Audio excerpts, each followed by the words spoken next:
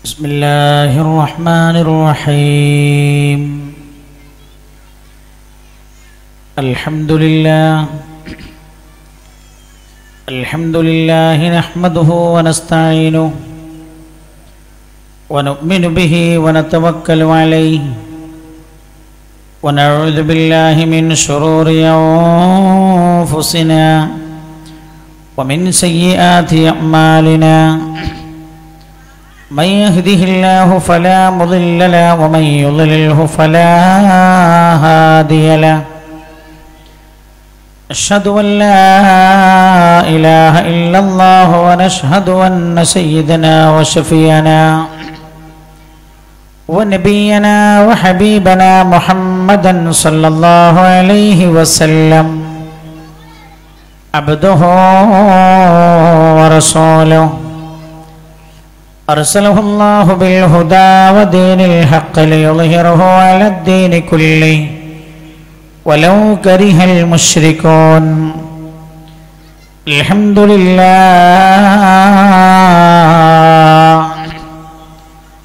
الحمد لله الذي خلق السماوات والأرض وما بينهما في 6 أيام ثم استوى على العرش.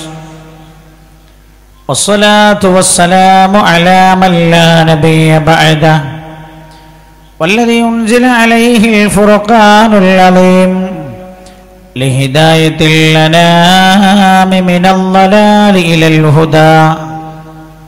وعلى آله وصحابه الذين اتبعوه في كل وقت وحين والذين اتبعوهم بإحسان إلى يوم الدين. أما بعد رب اشرح لي صدري ويسر لي أمري واحلل عقدة من لساني يفقه قولي.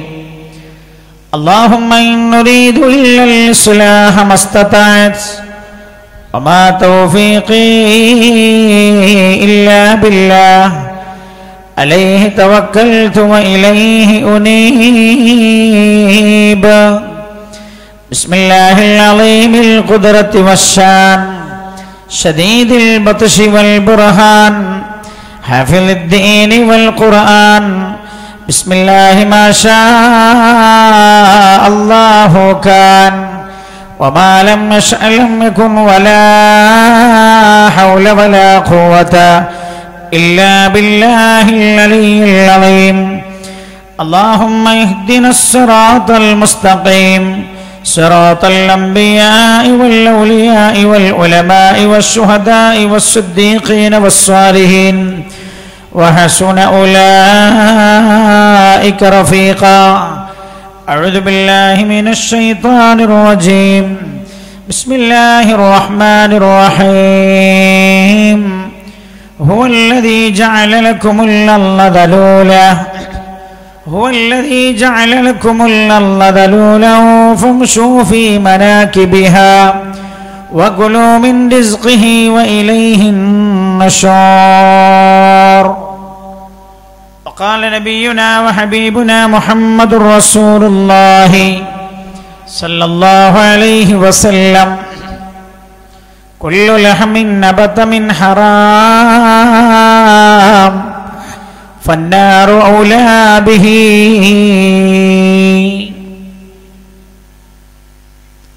أتيتك والأدراء تدمي لبانها وقد شغلت أم الصبي عن الطفل وألقى بكفيه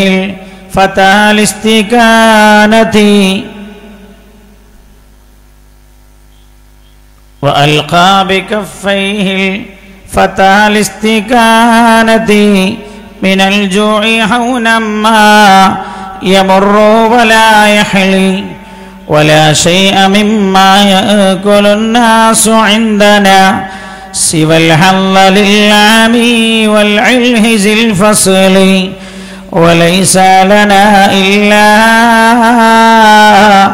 إليك فرارنا وأين فرار الناس إلا إلى الرسل. എല്ലാവരും മൂന്ന് സ്വലാത്ത് ഒന്നിച്ചു ചൊല്ലും. സല്ലല്ലാഹു അലാ മുഹമ്മദ് സല്ലല്ലാഹു അലൈഹി വസല്ലം. സല്ലല്ലാഹു അലാ മുഹമ്മദ് സല്ലല്ലാഹു അലൈഹി വസല്ലം. അല്ലാഹുമ്മ സ്വല്ലി അലാ മുഹമ്മദ് യാ റബ്ബി സ്വല്ലി അലൈഹി വസല്ലം. വേദിയുടെ അധ്യക്ഷപദം അലങ്കരിച്ചിരിക്കുന്ന സ്വാഗത സംഘം ചെയർമാൻ എ അബ്ദുൽ നാസർ സാഹിബ് അവറുകളെ, വേദിക്ക് സ്വാഗത ഭാഷണം നടത്തിയ ഉസ്താദ് മുഹമ്മദ് ബഷീർ ഹൈത്തമി അവറുകളെ, വേദിയിൽ ഉപവിട്ടരായ ആദരണീയരായ ഉസ്താദ് മുസ്തഫ ബാഖവി അവറുകളെ, സമാദരണീയരായ പാനൂർ മേഖല SYS secretary AP Ismail Sahib, ആദരണീയരായ വി അബ്ദുസ്സലാം ഉസ്താദ്,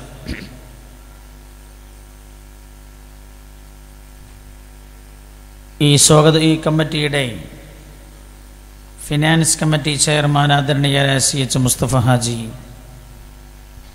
ആശംസയർപ്പിച്ചുകൊണ്ട് നമ്മുടെ വേദിയിൽ സംസാരിച്ച ആദരണീയരായ സൗദി മുസ്തഫ ഹാജി, വേദിയിലുള്ള സമുന്നതരായ പണ്ഡിതന്മാരെ, ആദരണീയരായ നേതാക്കളെ, അള്ളാഹുവിൻ്റെ തിരുവചനങ്ങൾ ശ്രവിക്കാൻ ഈ വേദിയിൽ എത്തിച്ചേർന്ന ആദരണീയരായ ഉപ്പമാരെ, ഉമ്മമാരെ, സഹോദരങ്ങളെ, സഹോദരിമാരെ, അല്ലാഹു സുബ്ഹാനഹു വ തആല പരിശുദ്ധമായൊരു സദസ്സിൽ ഒത്തുചേർന്ന പോലെ അള്ളാഹുവിൻ്റെ ജന്നാത്തുൻ നഈമിലും നമ്മെ ഒരുമിച്ച് കൂട്ടി അനുഗ്രഹിക്കട്ടെ. ആമീൻ എന്ന് ഞാൻ ആമുഖമായി ദുആ ചെയ്യുകയാണ്. 4 ദിവസം നീണ്ടുനിന്ന മതപ്രഭാഷണ പരമ്പരയുടെ സമാപനമാണ് ഇന്ന്. ആദരണീയരായ പാണക്കാട് സയ്യിദ് ഹമീദ് അലി ശിഹാബ് തങ്ങൾ അവറുകൾ ഉദ്ഘാടനം ചെയ്ത് ധന്യമാക്കിയ ഈ സദസ്സ് ഇന്നത്തോടുകൂടെ അവസാനിക്കുകയാണ്. കഴിഞ്ഞ 3 ദിവസങ്ങളിലും പ്രഗത്ഭരായ ആലിമീങ്ങൾ പങ്കെടുത്ത് പല വിഷയങ്ങളും ഇവിടെ ചർച്ച ചെയ്തിട്ടുണ്ടാകും എന്ന് ഞാൻ മനസ്സിലാക്കുകയാണ്. അതെല്ലാം കൃത്യമായി ഉൾക്കൊള്ളാനും ജീവിതത്തിൽ പകർത്താനും അല്ലാഹു തൗഫീക്ക് ചെയ്യട്ടെ. ആമീൻ എന്ന് ദുആ ചെയ്യുന്നു.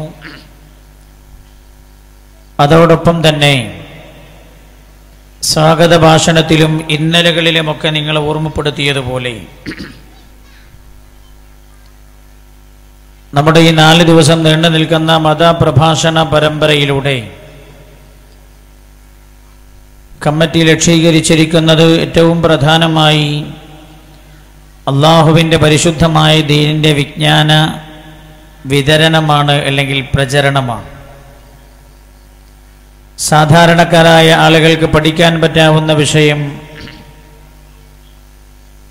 മഹാന്മാരായ ഉസ്താദുമാരെ കൊണ്ടുവന്ന് പറയിപ്പിച്ച് സാധാരണക്കാർക്ക് അറിയുകയും അവർ പഠിക്കുകയും ചെയ്യേണ്ട വിഷയങ്ങൾ പഠിച്ചെടുക്കാനുള്ള വേദിയൊരുക്കുക എന്നതാണ് ഇതുകൊണ്ട് ഒന്നാമതായി ലക്ഷ്യീകരിച്ചത്. ഇതിൻ്റെ പിന്നിൽ ഒരു പ്രദേശത്തുകാർ ഒരുമിച്ചു ചേരുമ്പോൾ നമുക്ക് ഒന്നിച്ച് കൂട്ടമായി നമ്മുടെ മഹല്ലിനും നമ്മുടെ പ്രദേശത്തിനും ഇസ്ലാമിക ചൈതന്യ മേഖലയിൽ നമ്മൾ വരുത്തേണ്ട മാറ്റങ്ങൾക്ക് ആവശ്യമായ സാമ്പത്തികമായ സ്രോതസ്സുകൾ കണ്ടെത്തുക എന്നത് നമ്മൾ ഒരു മഹല്ല്, ഒരു പ്രദേശം ഒന്നിച്ചു ചേരുമ്പോൾ എളുപ്പമായി തീരും എന്നതുകൊണ്ടാണ് ഇത്തരത്തിലുള്ള പരിപാടികളിൽ ആ കാര്യങ്ങൾ നിങ്ങൾ ഓർമ്മപ്പെടുത്തുകയും ചെയ്യാറുള്ളത്. സ്വാഗത ഭാഷണത്തിൽ ഓർമ്മപ്പെടുത്തിയ പോലെ, അധ്യക്ഷ ഭാഷണത്തിൽ അറിയിച്ച പോലെ, എൻ്റെ തൊട്ടു മുമ്പ് ഈ വേദിക്ക് ആശംസയർപ്പിച്ചുകൊണ്ട് സംസാരിച്ച ഈ നാട്ടുകാരനായ മുസ്തഫ ഹാജി ഓർമ്മപ്പെടുത്തിയതുപോലെ ഒരുപാട് ആവശ്യങ്ങൾ നമ്മുടെ മഹല്ലുമായി ബന്ധപ്പെട്ട് നിങ്ങളെ അറിയിച്ചിട്ടുണ്ട്. അതിലൊക്കെ നിങ്ങളുടെ സഹായ, സഹായ സഹകരണം ഉണ്ടാകണം എന്നും ഞാൻ ഓർമ്മപ്പെടുത്തുകയാണ്. നമ്മുടെ മദ്രസക്കല്ലേ ജനറേറ്റർ, പള്ളിക്കോ? നമ്മുടെ പള്ളിക്ക് ഒരു ജനറേറ്റർ ആവശ്യമാണ്.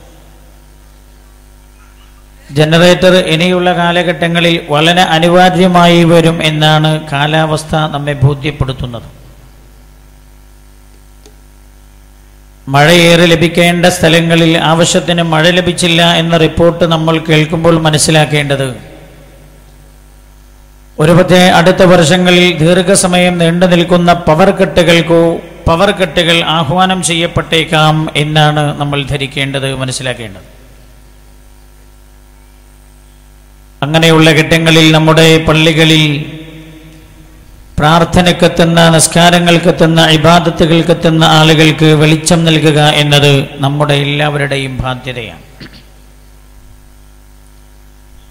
അങ്ങനെ നമ്മുടെ പള്ളിക്ക് ആവശ്യമായ ഒരു ജനറേറ്റർ ഒരു ഏകദേശം 2 ലക്ഷം ഉറുപ്പികയോളം വില വരും എന്നാണ് ഇതിൻ്റെ സംഘാടകർ ഓർമ്മപ്പെടുത്തിയത്.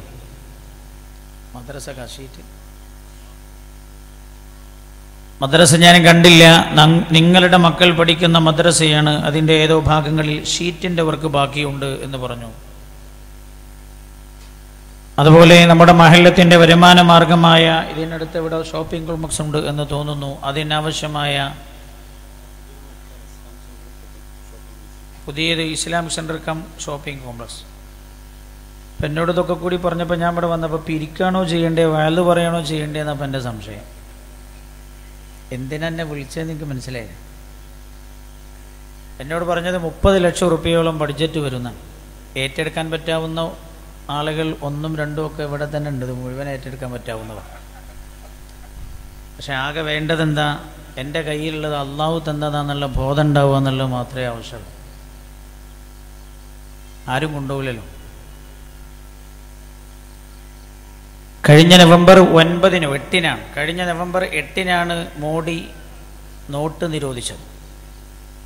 500-ൻ്റെയും 1000-ൻ്റെയും നോട്ട് നിരോധിച്ചു. എന്നോട്, ഞാൻ വലിയ പരിചയമൊന്നുമില്ലാത്ത ഒരാൾ എന്നോട് വിളിച്ചിട്ട് ചോദിച്ചു, നിങ്ങളെ സ്ഥാപനത്തിന് ഞാൻ 5 ലക്ഷം റുപ്യ സംഭാവന ഇട്ടേ നോട്ട്. അപ്പോൾ ഇയാൾ ഈ 5 ലക്ഷം ഇട്ട് കുടുങ്ങിക്കിടക്കുക. അപ്പോൾ ഇയാൾ ചോദിച്ചു, നിങ്ങൾക്ക് ഒരു 5 ലക്ഷം നിങ്ങളുടെ സ്ഥാപനത്തിന് സംഭാവന തരട്ടെ.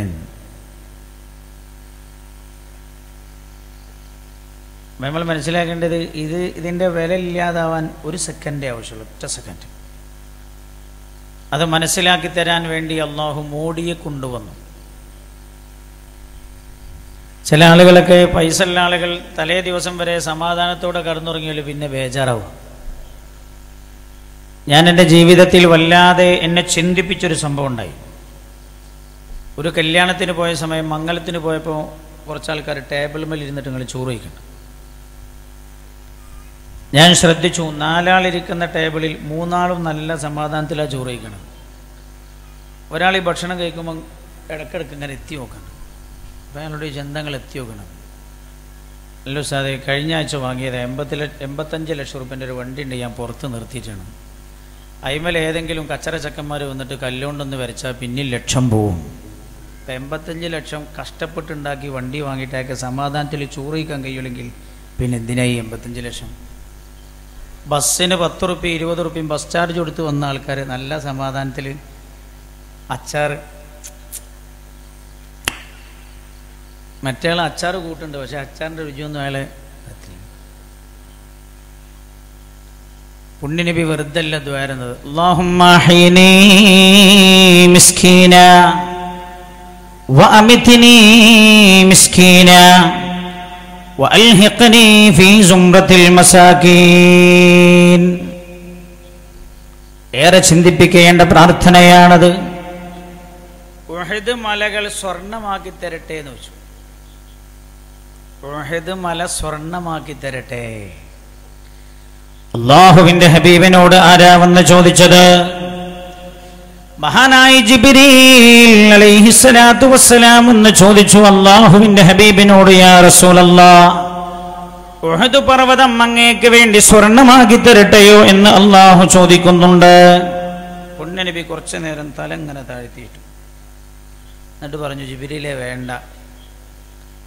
എന്നിട്ട് ദുആ ചെയ്തതാണ്, അല്ലാഹുമ്മ ഹീനി മിസ്കീന വഅമിത്നി മിസ്കീന വഅൽഹിഖ്നി ഫീ സുംറത്തിൽ മസാകീൻ. അല്ലാഹുവേ, എന്നെ നീ മിസ്കീനായി ജീവിപ്പിച്ചാൽ മതി, മിസ്കീനായി മരിപ്പിച്ചാൽ മതി, മിസ്കീന്മാരുടെ കൂടെ ഒരുമിച്ച് കൂട്ടിയാൽ മതി റബ്ബേ എന്ന്. ഞാൻ ചോദിക്കട്ടെ, ഏതെങ്കിലും ഒരു കാറ് കമ്പനിയുടെ ഉടമസ്ഥൻ ഓണർ വന്നിട്ട് നമ്മളോട് പറയാം, കേരളത്തിൻ്റെ മുഴുവൻ ഡീലർഷിപ്പും നിങ്ങൾക്ക് എഴുതാൻ പോവാന്ന് പറഞ്ഞാൽ നമ്മളാരെങ്കിലും വേണ്ടാന്ന് പറയും? ഉഹദ് മല മുഴുവൻ സ്വർണ്ണാക്കി തരട്ടെ എന്ന് വെച്ചിട്ട് ഹബീബ് പറഞ്ഞ് കുറച്ച് നേരം ഇങ്ങനെ ആലോചിച്ചിട്ട് പറഞ്ഞു വേണ്ടാന്ന്. ഒരൽപ്പനേരം ചിന്തിച്ചുകൊണ്ട് പറഞ്ഞത്, വേണ്ട ജിബ്രീലേ, എനിക്ക് മിസ്കീനായി ജീവിച്ചാൽ മതി എന്നായിരുന്നു അല്ലാഹുവിന്റെ ഹബീബ് നബിയുനാ മുഹമ്മദ് മുസ്തഫ സല്ലല്ലാഹു അലൈഹി വസല്ലമ തങ്ങൾ പറഞ്ഞത്. വലിയ അർത്ഥവത്തായ ചില പാഠങ്ങളുണ്ട് അതിൽ നമ്മൾ പഠിക്കാൻ. നവംബർ 7 വരെ ലക്ഷങ്ങൾ തലക്ക് വെച്ച് കടന്നുറങ്ങിയ ആള് 8 ബേജാറാവുക. ഇങ്ങനൊരു സന്ദർഭം ഏതൊരു മനുഷ്യന്റെ ജീവിതത്തിൽ വരാനുണ്ടെന്നാ. എപ്പോഴാണത്? റബ്ബി ലൗലാ അഖറതനി ഇലാ അജലിൻ ഖരീബ ഫഅസ്വദ്ദക വഅകും മിനസ് സാലിഹീൻ വലൻ യുഅഖിറല്ലാഹു നഫ്സൻ ഇദാ ജാഅ അജലുഹാ വല്ലാഹു ഖബീറും ബിമാ തഅമലൂൻ.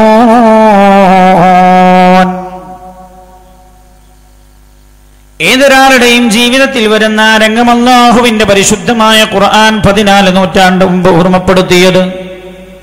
റൂഹ് തൊണ്ടൻകുഴിയിലെത്തുമ്പോൾ ഇനി എനിക്ക് ഭൂമിയിൽ ജീവിക്കാൻ അവസരമില്ലെന്ന് ഏതൊരു മനുഷ്യനും ബോധ്യപ്പെടുമ്പോൾ, അപ്പോഴാ അറ്റാക്കിന്റെ വേദന വന്നാലും വിചാരിക്കുക, ഇല്ല, ആ ഇബ്രാഹിം കുട്ടിയാജി കഴിച്ചിലായിട്ടുണ്ടല്ലോ, അയാൾക്ക് 25 കൊല്ലം മുമ്പ് അറ്റാക്ക് ഉണ്ടായിട്ടൊരു ഓപ്പൺ ബൈപ്പാസ് ചെയ്തിട്ട് പിന്നെ അയാൾക്കൊരു തകരാറുണ്ടായിട്ടില്ലല്ലോ.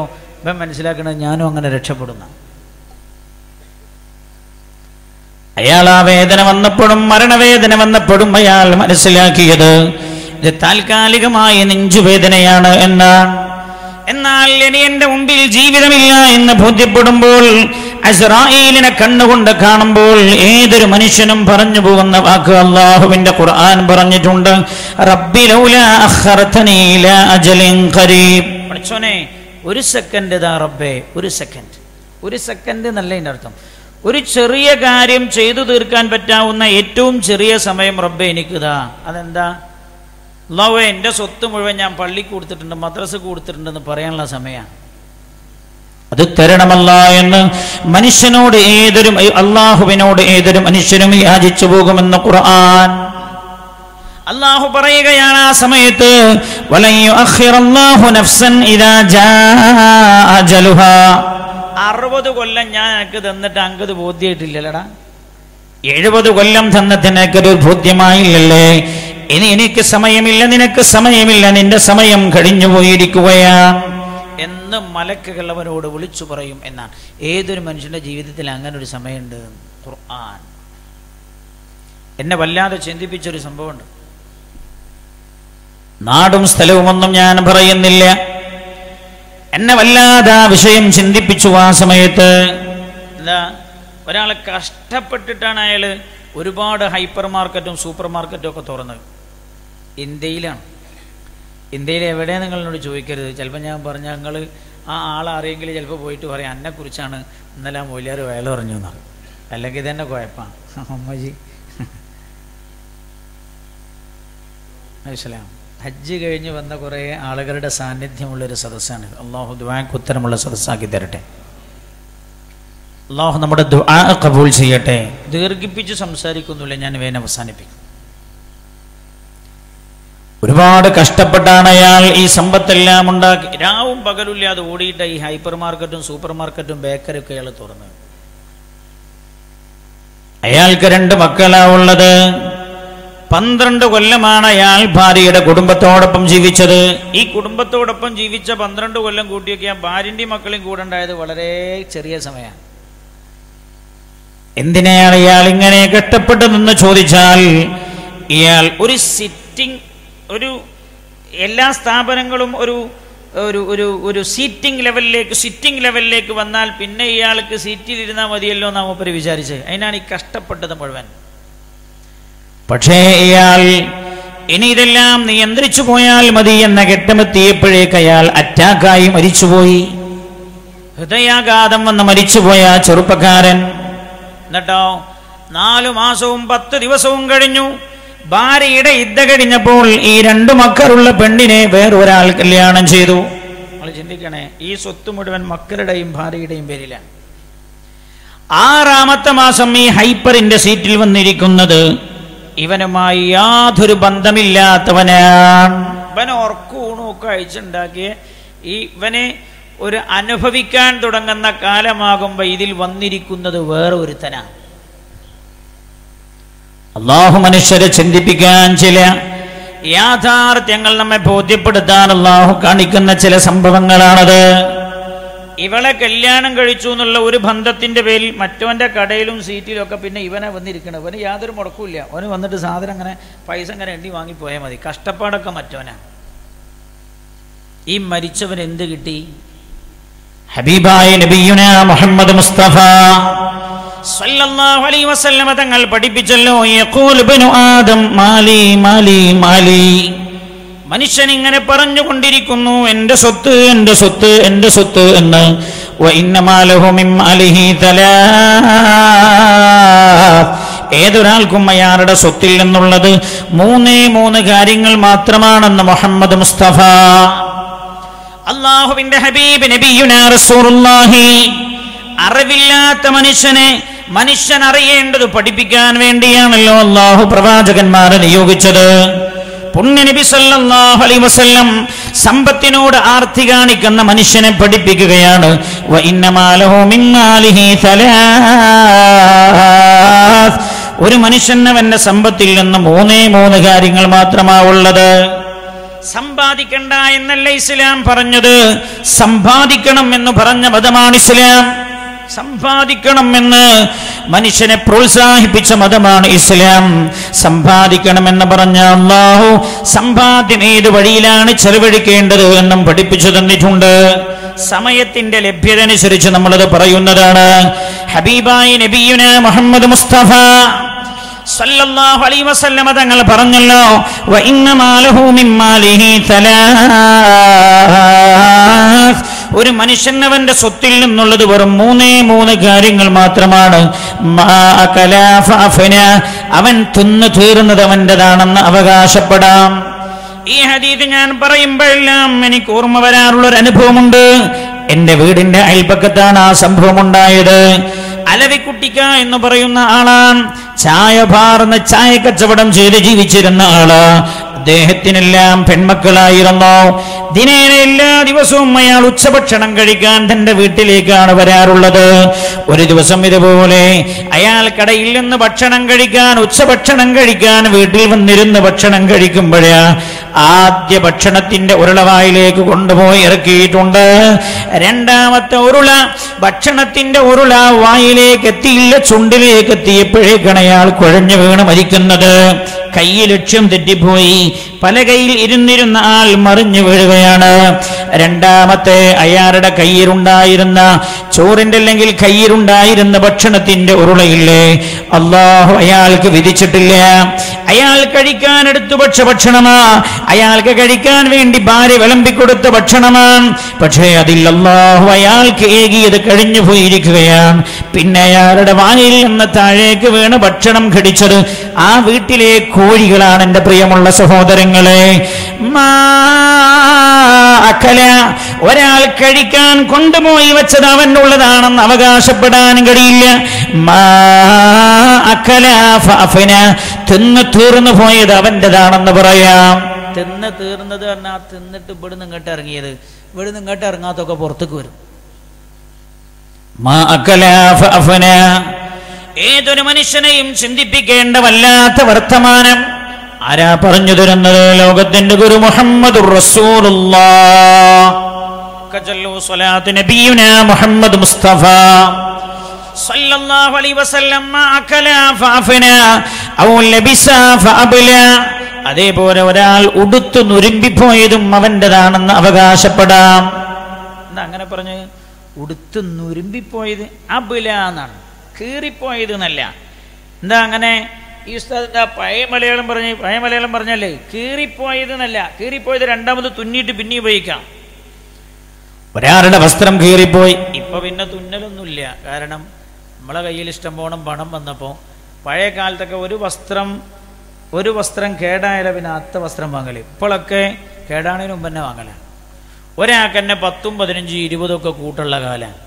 ഞാൻ അത്ഭുതപ്പെട്ടു പോയിട്ടുണ്ട്. ഖത്തറിൽ റൂമിലേക്ക് കയറി ചെന്നപ്പോൾ ഒരു റൂമിൻ്റെ പുറത്ത് ഒരുപാട് ഷൂ ഉണ്ട്. റൂമിനകത്ത് ഒരു ബെഡേ ഉള്ളൂ, ഒരു കട്ടിലേ ഉള്ളൂ. ഞാൻ ഇപ്പോൾ ആ റൂമിലുള്ള ആളോട് ഞാൻ ചോദിച്ചു, ആ സുഹൃത്തിനോട്, ഇവിടെ ആരാ താമസിക്കണം? അപ്പം എന്നോട് പറഞ്ഞു ഞാൻ ഒറ്റക്കാണ്. അപ്പം ഞാൻ ചോദിച്ചു പുറത്തൊരുപാട് ഷൂ കാണാൻ, അത് എൻ്റെതാന്ന് പറഞ്ഞു. അയാൾ എന്നോട് പറഞ്ഞു 60 ഷൂ അയാൾക്കുണ്ട് എന്ന്. 60 ഷൂ ഒരാൾക്ക്, 60 ജോഡി. ഞാൻ എന്തിനാ? അപ്പം എന്നോട് പറഞ്ഞു ഞാൻ ഓരോ കമ്പനിയിലും വർക്ക് പിടിക്കാൻ പോകുമ്പോൾ ഓരോ രീതിയിലുള്ള ഡ്രസ്സാണ്, ആ ഡ്രസ്സിനൊക്കെ ചേരുന്ന രീതിയിലുള്ള ഷൂ എനിക്കുണ്ട്. ഒരാളുടെ കാര്യം പറയാണ് ഞാൻ. 1000 സാരി ഉടുത്തിരുന്ന ജയലളിത ഇവിടെ പോയി. ഒരു സാരിയെങ്കിലും ജയലളിത കൂടെ കൊണ്ടുപോയെങ്കിൽ ആശ്വസിക്കാമായിരുന്നില്ലേ എന്റെ പ്രിയമുള്ളവരെ? ജയലളിത ആയിരക്കണക്കിന് ഏക്കർ സ്വന്തമാക്കിയ ജയലളിത കൊണ്ടുപോയതെന്താ? തമിഴ്നാട്ടിന്റെ ദൈവമെന്ന് പുകഴ് കൊണ്ട ജയലളിതയും പോയത്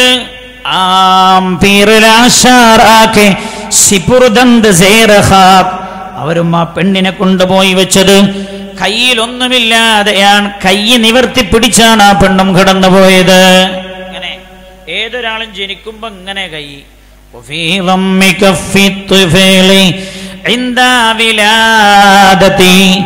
دليل على الحرص المركب في الحي وفي بسطها عند الممات إشارة ألا فالروني قد خرجت بلا شيء. ഏതൊരാളും ജനിക്കുമ്പോൾ അയാളുടെ കൈ ഇങ്ങനെ മുറുക്കി പിടിച്ചുണ്ടാവും. വിരലുകളെല്ലാം കൂട്ടിപ്പിടിച്ചിട്ടാ ഉണ്ടാവുക. എന്താണ് അതിന്റെ സൂചന? ധാരാളം സമ്പാദിക്കണം എന്ന താല്പര്യമാണത്രേ. എന്നാൽ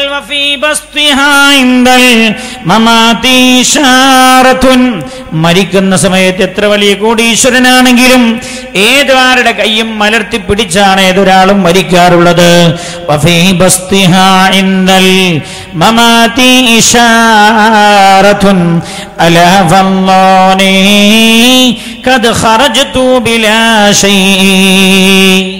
ജീവിച്ചിരിക്കുന്ന എല്ലാവരോടും പറയുകയാണ്, ഞാൻ 10 ഏക്കർ സ്ഥലമുള്ള ആളാണ്, ഞാൻ 75 പവൻ സ്വർണത്തിന്റെ ഉടമസ്ഥനാണ് ഞാൻ, അല്ലെങ്കിൽ ഞാൻ ഇത്രയും സാമ്പത്തിക ഭദ്രതയുള്ള ആളാണ് ഞാൻ, പക്ഷേ ഞാനൊന്നും കൊണ്ടുപോയിട്ടില്ല എന്ന് ചുറ്റുഭാഗത്തും ഇരിക്കുന്ന ആളുകളോട് വിളിച്ചു പറയുകയാണ് അത്രേ. അത്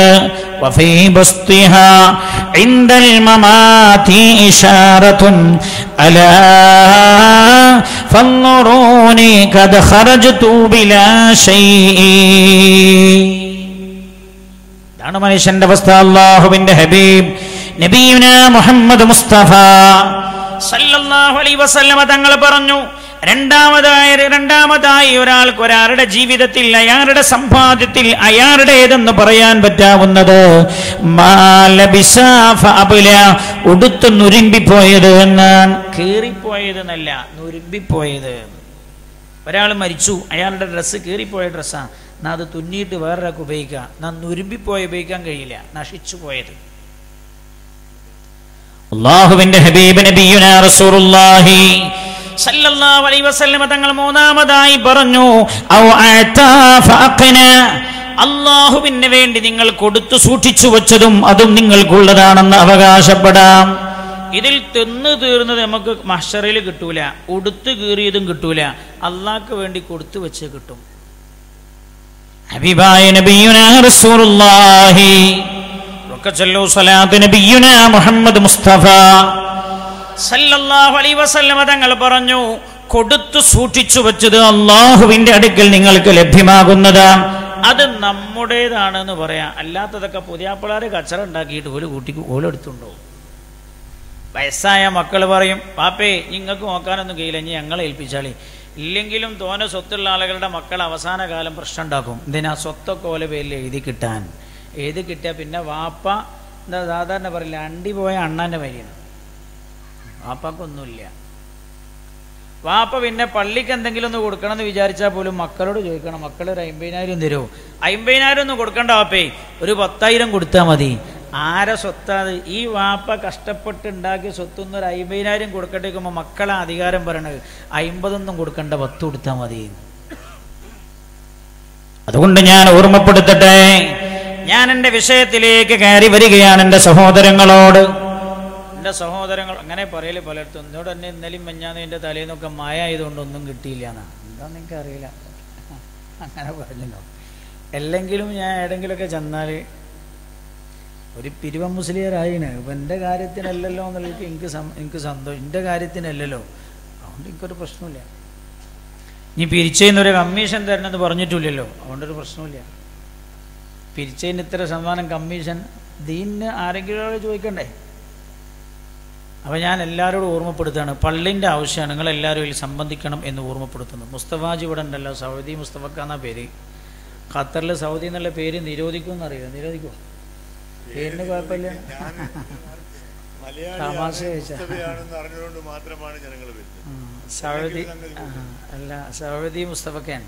മുസ്തഫക്കാനോട് ഞാൻ പറയാണ്, എൻ്റെ നാടിനല്ല ഞങ്ങളോട് ചോദിച്ചത്, ഈ നാട്ടിലെ പള്ളിക്കൊരു ജനറേറ്റർ നിങ്ങളെ വക ആയാലും സന്തോഷമാണ്. ശരിയാണ്. ഞങ്ങൾ 2 മുസ്തഫമാരും 2 ലക്ഷം, 1 ലക്ഷം ഞാനും 1 ലക്ഷം നമ്മുടെ പ്രമുഖനായ മുസ്തഫ സാഹിബും കൂടി 2 ലക്ഷം രൂപ. ഇത് മുസ്തഫ സാഹിബ് 2 ലക്ഷം രൂപ ജനറേറ്റർ നിങ്ങൾ 2 ലക്ഷം രൂപ രണ്ടാണ് കൂടി. അല്ലാഹു ഖബൂൽ ചെയ്യട്ടെ, അല്ലാഹു ബർക്കത്ത് ചെയ്യട്ടെ. അത് ജനറേറ്ററിന് ഉപയോഗിക്കല്ലേ? അല്ലല്ലേ? അതങ്ങനെ തന്നെ ആയിക്കോട്ടെ, വെളിച്ചായിക്കോട്ടെ, പള്ളിക്ക് വിളിച്ചു. അല്ലാഹു ജീവിതം പ്രകാശമാക്കി കൊടുക്കട്ടെ, സന്തോഷത്തിലാക്കി കൊടുക്കട്ടെ. ജനറേറ്റർ ആയല്ലോ, ഇനി ഷീറ്റിടാനോ അതേപോലെ ഏതെങ്കിലും പുസ്തകന്മാരൊക്കെ ഉണ്ടാവും ചിലപ്പോൾ. ഈ പുസ്തകമൊക്കെ വയല് പറയാനേ കഴിയുള്ളൂ, നിങ്ങളെ മാതിരിയാണെങ്കിൽ കൊടുക്കുന്നു. ഈ പുസ്തകമൊക്കെ വയല് പറയാനേ കഴിയുള്ളൂ, ഇതൊരു കൊടുക്കണ പുസ്തകന്മാരാണ്.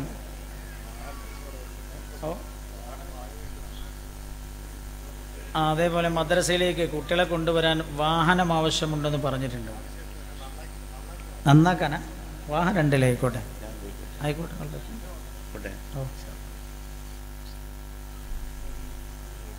വാഹനം നന്നാക്കാൻ ആവശ്യമുണ്ടെന്നൊക്കെ പറഞ്ഞു. എല്ലാവരും പറ്റാവുന്ന കുറേ ആളുകളുണ്ട്. എന്നോട് ഇങ്ങോട്ട് വരുന്ന സമയത്ത് ഇവിടെ നല്ല സാമ്പത്തികമുള്ള കുറേ ആളുകളുണ്ടെന്ന് ഒരാളിനോട് പറഞ്ഞു. ശരിയാ നിങ്ങൾ ഉസ്താദ് തന്നെ പറഞ്ഞു. അപ്പോൾ സത്യമാണെന്ന് ഞാൻ മനസ്സിലാക്കി. അപ്പോൾ എല്ലാം സഹായിക്കാൻ പറ്റാവുന്ന, സഹകരിക്കാൻ പറ്റാവുന്ന എല്ലാ ആളുകളും ഈ വിഷയവുമായി സഹകരിക്കണം എന്ന് ഓർമ്മപ്പെടുത്തും. ഒരു സഹോദരി വള കൊടുത്തേച്ചിട്ടുണ്ട്, അല്ലാഹു കബൂൽ ചെയ്യട്ടെ. ദ്വായർക്കും അവസാനം കുറച്ചേരം വയല് പറയും. ഒരു സഹോദരി ഒരു കാതിലുള്ള സ്വർണ്ണാഭരണം അയച്ചു കൊടുത്തേച്ചൻ. അപ്പോൾ ഒന്നാടെ കാതിൽ ബാക്കിയുണ്ടാവും, ചിലപ്പോൾ അത് അടുത്ത പരിപാടിക്ക് കൊടുക്കാനാവും യൂസുഫജി. അല്ലാഹു കബൂൽ ചെയ്യട്ടെ. ഇത് അടച്ചോളൂ, ലാസ്റ്റ് തന്നാൽ മതി കേട്ടോ. ഈ തരുന്നതൊക്കെ തിരിച്ചു വാങ്ങണേ, അല്ലെങ്കിൽ പോണതിന് മുമ്പ് എൻ്റെ പോക്കറ്റൊക്കെ പരിശോധിച്ചിട്ടേ വിടാവും. കിലുങ്ങുണ്ടെന്ന് വിചാരിച്ചപ്പോൾ എന്നാന്ന് വിചാരിക്കരുത്, ഇത് ചാവിയാണ് റൂമിൻ്റെ, മനസ്സിലായല്ലോ. അയാളെ പോക്കറ്റിൽ നിന്ന് എന്തോ കിലുങ്ങിന്നല്ലോ, ഒരു കിലുക്കം കേട്ടല്ലോ എന്ന് വിചാരിക്കരുത്, ചാവിയാണ് റൂമിൻ്റെ. പോണതിന് മുമ്പ് പരിശോധിച്ച് വിടാവും. കുറച്ച് നേരം നമ്മൾ വയലു പറയാം. അല്ലാഹു നമ്മളെ കബൂൽ ചെയ്യട്ടെ. ശരി, എന്തൊക്കെ കാട്ടിക്കൂട്ടേണ്ട ഈ ചെറിയ സമയത്ത് നിന്നൊരു പിടിപാടൊന്നുമില്ല. അപ്പം എന്തെങ്കിലുമൊക്കെ പറയാം, എടത്തിന് നിർത്തണ സ്വന്തം അവിടെ നിർത്തും ചെയ്യും. അല്ലാഹു നമ്മളെ സ്വീകരിക്കട്ടെ. അപ്പോൾ ഇതുവരെ പറഞ്ഞെന്താ പറയുക, ഇതൊക്കെ അള്ളാഹ്, ഇത് എൻ്റെ അള്ള തന്നതാ, എൻ്റെ റബ്ബിന് ഞാൻ കൊടുക്കാമെന്ന് വിചാരിച്ച പ്രശ്നം തോന്നും അല്ലേ? ഒരാൾ എന്നോട് പറഞ്ഞു, എനിക്ക് ആ ദുബായിക്കാരനായി പുതിയാപ്പളിനെ കിട്ടാൻ 1.5 ഏക്കർ സ്ഥലം ഞാൻ കൊടുക്കാൻ എൻ്റെ ഉള്ളിൽ സമ്മതിച്ചില്ല, 2 ഏക്കർ കൊടുക്കേണ്ടി വന്നു. 2 ഏക്കർ കൊടുത്തിട്ട് ഒരു പുതിയാപ്പളിനെ കിട്ടി. അപ്പോൾ സ്വർഗം കിട്ടാൻ അത്ര കൊടുക്കേണ്ടി വരും. ഭൂമിയിലൊരു പുതിയാപ്പളിനെ കിട്ടാൻ 2 ഏക്കറാ, 2.5 ഏക്കറാ. അള്ളാഹ്ക്ക് കാതിലക്കുരു. ഭൂമിയിലെ മനുഷ്യന്മാർക്ക് മക്കൾക്ക് 5 ഏക്കറ, 10 ഏക്കറ, 1.5 ഏക്കറ, 2 ഏക്കറ മാരടാൻ വരെ അധ്വാനിക്കാമോ? അള്ളാൻ്റെ പള്ളിക്ക് സംഭാവന ഉണ്ടായപ്പോൾ ഭാര്യ ചോദിച്ചു, ഞാൻ എന്തെങ്കിലും ഒരു പൊന്നു കൊടുക്കട്ടെ, ഉസ്താദ് ഒരു കവർ കൊടുത്തേച്ചിട്ടുണ്ട്. ഞാൻ എൻ്റെ അലീക്കത്താണ് മുറിച്ചു കൊടുത്ത ആളാണ്. ഏതലീക്കത്ത? 4 വട്ടം പൊട്ടിയിട്ട് 5-ാം തവണ വിളക്കാൻ കൊണ്ടുപോയപ്പോൾ തട്ടാൻ പറഞ്ഞാണ്, ഉമ്മാമ അഞ്ഞത് വിളക്കാൻ കഴിയൂല, 4 വട്ടം വിളക്കിയതല്ലേ. ആർക്കും വേണ്ടാത്ത അള്ളാഹ്. ഇതൊക്കെ കൊടുത്തിട്ട് സ്വർഗം കിട്ടണമെന്ന് നമ്മൾ മോഹിക്കുന്നുവെങ്കിൽ നമ്മൾ പമ്പര വിഡ്ഢികളാണ്. മഹാന്മാരായ നമ്മുടെ മുൻഗാമികൾ ജീവിതമാണ് കൊടുത്തിട്ട്, രക്തം പകരം കൊടുത്തിട്ട് സ്വർഗം വാങ്ങിയില്ല. ജീവൻ പകരമായി കൊടുത്ത് സ്വർഗം വാങ്ങിയവരാണ് നമ്മുടെ മുൻഗാമികൾ. അല്ലേ? മഹാനായ സിദ്ദീഖുൽ അക്ബർ റളിയല്ലാഹു അൻഹു ഭയങ്കര ധനികനല്ലേ? അറേബ്യയിലെ ഏറ്റവും വലിയ കച്ചവടക്കാരനായിരുന്നല്ലോ സിദ്ദീഖ് റളിയല്ലാഹു അൻഹു. സിദ്ദീഖ് റളിയല്ലാഹു അൻഹുവിന്റെ വരുമാനം എത്രയാണ്? സിദ്ദീഖ് റളിയല്ലാഹു അൻഹുവിന്റെ വരുമാനം എത്ര? മുസ്തഫക്ക് ഞങ്ങളൊന്നും അടുത്തൂല, എൻ്റെ 4 അയലത്ത് പോലും എത്തൂല. സിദ്ദീഖുൽ അക്ബർ റളിയല്ലാഹു അൻഹുവിന്റെ വരുമാനം 40,000 സ്വർണ്ണ ദീനാറായിരുന്നു. ഒരു വർഷത്തെ വിറ്റുവരവിലൂടെ കിട്ടിയിരുന്ന ലാഭം 40,000 സ്വർണ്ണ ദീനാർ എന്ന് പറഞ്ഞാൽ ഒരു കോയിൻ അല്ലെങ്കിൽ ഒരു പവൻ എന്ന് കൂട്ടി നോക്കുമ്പോൾ ഏകദേശം ഒരു 40,000 ഭവൻ ഇൻറ്റു എത്ര? 21,000 22,000 കൂട്ടി നോക്കി. ഏതു കാലത്താണ്? അന്നാണ്, എത്രയോ നൂറ്റാണ്ടുകൾക്ക് മുമ്പാണ് സിദ്ദീഖുൽ അക്ബർ റളിയല്ലാഹു അൻഹുവിന്റെ വരുമാനമായിരുന്നു അത്. ഈ സിദ്ദീഖ് റളിയല്ലാഹു അൻഹു വഫാത്തായത് ഫഖീറായിട്ടായിരുന്നുവെന്ന് ചരിത്രം രേഖപ്പെടുത്തിയില്ലേ? ഫഖീറ മരിക്കുമ്പോൾ മഹാനായ സിദ്ദീഖ് റളിയല്ലാഹു അൻഹു വഫാത്താകുന്ന രോഗത്തിൽ കിടക്കുന്ന രംഗം ആയിഷ റളിയല്ലാഹു അൻഹ വിവരിച്ചു തരുന്നുണ്ട്. ആയിഷ ബീവി റളിയല്ലാഹു അൻഹ പറയാ, ഹബീബായ നബിയുനാ മുഹമ്മദ് മുസ്തഫ. അല്ല, ഉഷാറുള്ള സ്വലാത്തിൽ എന്തായാലും ഞാൻ കുറേ ഒന്നും പറയില്ല, മേന്തുവാരും. ഹബീബായ നബിയുനാ മുഹമ്മദ് മുസ്തഫ സ്വല്ലല്ലാഹു അലൈഹി വസല്ലം തങ്ങൾ വഫാത്തായതിന്റെ ശേഷം പിന്നെ സിദ്ദീഖ് റളിയല്ലാഹു അൻഹുവിന്റെ ജീവിതത്തിൽ സന്തോഷമുണ്ടായില്ല. ഓരോ ദിവസം കഴിയുമ്പോഴും മഹാനവറുകൾ ശാരീരികമായി സൂക്ഷിച്ചു വരികയായിരുന്നു. മഹാനായ സിദ്ദീഖ് റളിയല്ലാഹു അൻഹു ആ രോഗശൈലിയിൽ കിടക്കുമ്പോഴാണ് ആയിഷ ബീവി പറയാണ്, മകളായ എന്നെ വാപ്പ വിളിക്കുകയാണ്, ആയിഷ പൊന്നുമോളൊന്ന് അടുത്തു വരുമോ ആയിഷ? ആയിഷ ബീവി റളിയല്ലാഹു അൻഹ പറയുന്നു, ഞാൻ പിതാവിന്റെ അടുത്ത് ചെന്നു. അപ്പോഴാണ് ഉപ്പ എന്നോട് പറഞ്ഞത്, ആയിഷ ഞാൻ കടക്കാരനാണ് ആയിഷ, ഞാൻ കടക്കാരനായി മരിച്ചു പോകുന്നത് ഞാൻ ഭയപ്പെടുന്നു ആയിഷ. അതുകൊണ്ട് മോളെ ആയിഷ, ഉപ്പ നിനക്ക് തന്ന ഇന്നാരിന്ന സ്വത്തുണ്ടല്ലോ, ആ സ്വത്ത് നീ ഉപ്പാക്ക് തിരിച്ചു തരുമോ ആയിഷ? ആയിഷ ഉപ്പാക്ക് കടം വീട്ടി മരിക്കാനാണ് എന്ന് ഉപ്പ എന്നോട് പറഞ്ഞു വന്ന ആയിഷ റളിയല്ലാഹു അൻഹ. ആയിഷ ബീവി റളിയല്ലാഹു അൻഹ പറയാണ്, ഞാൻ ആ തോട്ടം എന്റെ പിതാവിന് തന്നെ തിരിച്ചു കൊടുത്തു. പ്രിയപ്പെട്ട ഉപ്പ ബൈത്തുൽ മാലിലേക്ക് ആ തോട്ടം ലയിപ്പിച്ചുകൊണ്ട് കടം വീട്ടിയാണ് സിദ്ദീഖ് റളിയല്ലാഹു അൻഹു ലോകത്തോട് വിട പറഞ്ഞത്. സിദ്ദീഖുൽ അക്ബർ റളിയല്ലാഹു അൻഹു എങ്ങനെ കടക്കാരനായതാ? മഹാനവറുകൾ വലിയ വീടെടുത്ത കടക്കാരനായതല്ല, പലിശക്ക് പണം വാങ്ങി കച്ചവടം ചെയ്ത് കടക്കാരനായതല്ല, പിന്നെയോ അല്ല, ഹബീബായ നബിയുനാ മുഹമ്മദ് മുസ്തഫ സല്ലല്ലാഹു അലൈഹി വസല്ലം തങ്ങൾക്ക് എടുത്തു കൊടുത്തല്ലോ സിദ്ദീഖുൽ അക്ബർ റളിയല്ലാഹു അൻഹു. അങ്ങനെ എല്ലാം അല്ലാഹുവിന് വേണ്ടി സമർപ്പിച്ച് ലോകത്തോട് വിട പറഞ്ഞു പോയതാണ് സിദ്ദീഖ് റളിയല്ലാഹു അൻഹു. അപ്പൊ ജീവിതത്തിൽ എന്തൊക്കെ സിദ്ദീഖുൽ അക്ബർ സമ്പാദിച്ചോ അതൊക്കെ സ്വന്തം അക്കൗണ്ടിൽ എഴുതി ചേർത്തിട്ടാണ് സിദ്ദീഖ് റളിയല്ലാഹു അൻഹു ലോകത്തോട് വിട പറഞ്ഞു പോയത്. മഹാനായ നബിയുനാ റസൂലുള്ളാഹി സല്ലല്ലാഹു അലൈഹി വസല്ലം സ്വഹാബികൾ പറയുന്നുണ്ട്, രംഗം അല്ലാഹുവിന്റെ ഹബീബ് എപ്പോൾ ദാനധർമ്മം ചെയ്യാൻ പറഞ്ഞാലും അപ്പോഴെല്ലാം സിദ്ദീഖുൽ അക്ബർ ആയിരുന്നു റളിയല്ലാഹു അൻഹു ഒന്നാം സ്ഥാനത്തുണ്ടാവുക. ദാനധർമ്മത്തിന്റെ വിഷയത്തിൽ ഒന്നാം സ്ഥാനത്ത് സിദ്ദീഖുൽ അക്ബറാണ് ഉണ്ടാകാറുള്ളത്. മഹാനായ സയ്യിദുനാ ഉമർ ഇബ്നുൽ ഖത്താബ് റളിയല്ലാഹു അൻഹു ഒരിക്കൽ അല്ലാഹുവിന്റെ ഹബീബ് ഒരു യുദ്ധത്തിനായി സ്വത്ത് കൊണ്ടുവരാൻ വേണ്ടി പറഞ്ഞു. മഹാനായ സയ്യിദുനാ ഉമർ ഇബ്നുൽ ഖത്താബ് റളിയല്ലാഹു അൻഹു ആ സമയത്ത് വിചാരിക്കുകയാണ്, എല്ലാ സമയത്തും ദാനധർമ്മത്തിൽ ഒന്നാം സ്ഥാനത്തെത്താറുള്ളത് സിദ്ദീഖാണ്, എന്നാൽ ഈ തവണ സിദ്ദീഖിനെ ഞാൻ തറ പറ്റിക്കുന്നതാണ്, പൊട്ടിക്കുന്നതാണെന്ന് തീരുമാനിച്ചോ. സ്വഹാബികൾ അതാ അല്ലാഹുവിന്റെ ഹബീബ് നബിയുനാ മുഹമ്മദ് മുസ്തഫ സല്ലല്ലാഹു അലൈഹി വസല്ലം തങ്ങളുടെ സന്നിധിയിലേക്ക് സ്വത്തുമായി വരികയാണ്. ഓരോരുത്തരും വരുന്നു, അള്ളാഹുവിന്റെ ഹബീബിന്റെ മുമ്പിൽ കൊണ്ടുപോയി വെക്കുന്നു, തിരിച്ചു പോകുന്നു.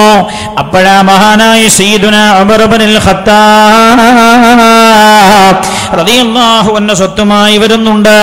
മഹാനായ നബിയുനാ റസൂലുള്ളാഹി സല്ലല്ലാഹു അലൈഹി വസല്ലം തങ്ങളുടെ മുമ്പിൽ ആ സ്വത്ത് സമർപ്പിച്ചു. മഹാനായ റസൂലുള്ളാഹി ചോദിച്ചു, യാ ഉമർ മാ അബ്ഖൈത ലി അഹ്ലിക്, ഉമർ തങ്ങളെ നിങ്ങളുടെ കുടുംബത്തിന് വേണ്ടി എന്താ നിങ്ങൾ ബാക്കി വെച്ചിരിക്കുന്നത്? സയ്യിദുനാ ഉമർ ഇബ്നുൽ ഖത്താബ്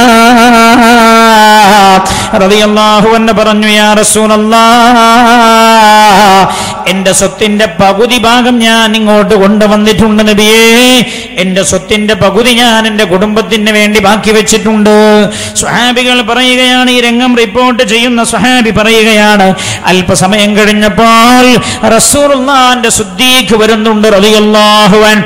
സിദ്ദീഖ് റളിയല്ലാഹു അൻഹു വരുന്ന രംഗം സ്വഹാബികൾ പറയുകയാണ്, ഒരു കയ്യിൽ വെള്ളം കുടിക്കുന്ന പാത്രമുണ്ട്, മറുകൈയിൽ പുതപ്പുണ്ട്, തലയണയുണ്ട്, വിരിപ്പുണ്ട്, ഗ്ലാസ് ഉണ്ട്, പാത്രങ്ങളുണ്ട്, എല്ലാം എടുത്താണ് സിദ്ദീഖ് റളിയല്ലാഹു അൻഹു വരുന്നത്. ഹബീബായ നബിയുനാ മുഹമ്മദ് മുസ്തഫ സല്ലല്ലാഹു അലൈഹി വസല്ലം തങ്ങളുടെ മുമ്പിൽ എല്ലാം അങ്ങ് സമർപ്പിച്ചോ.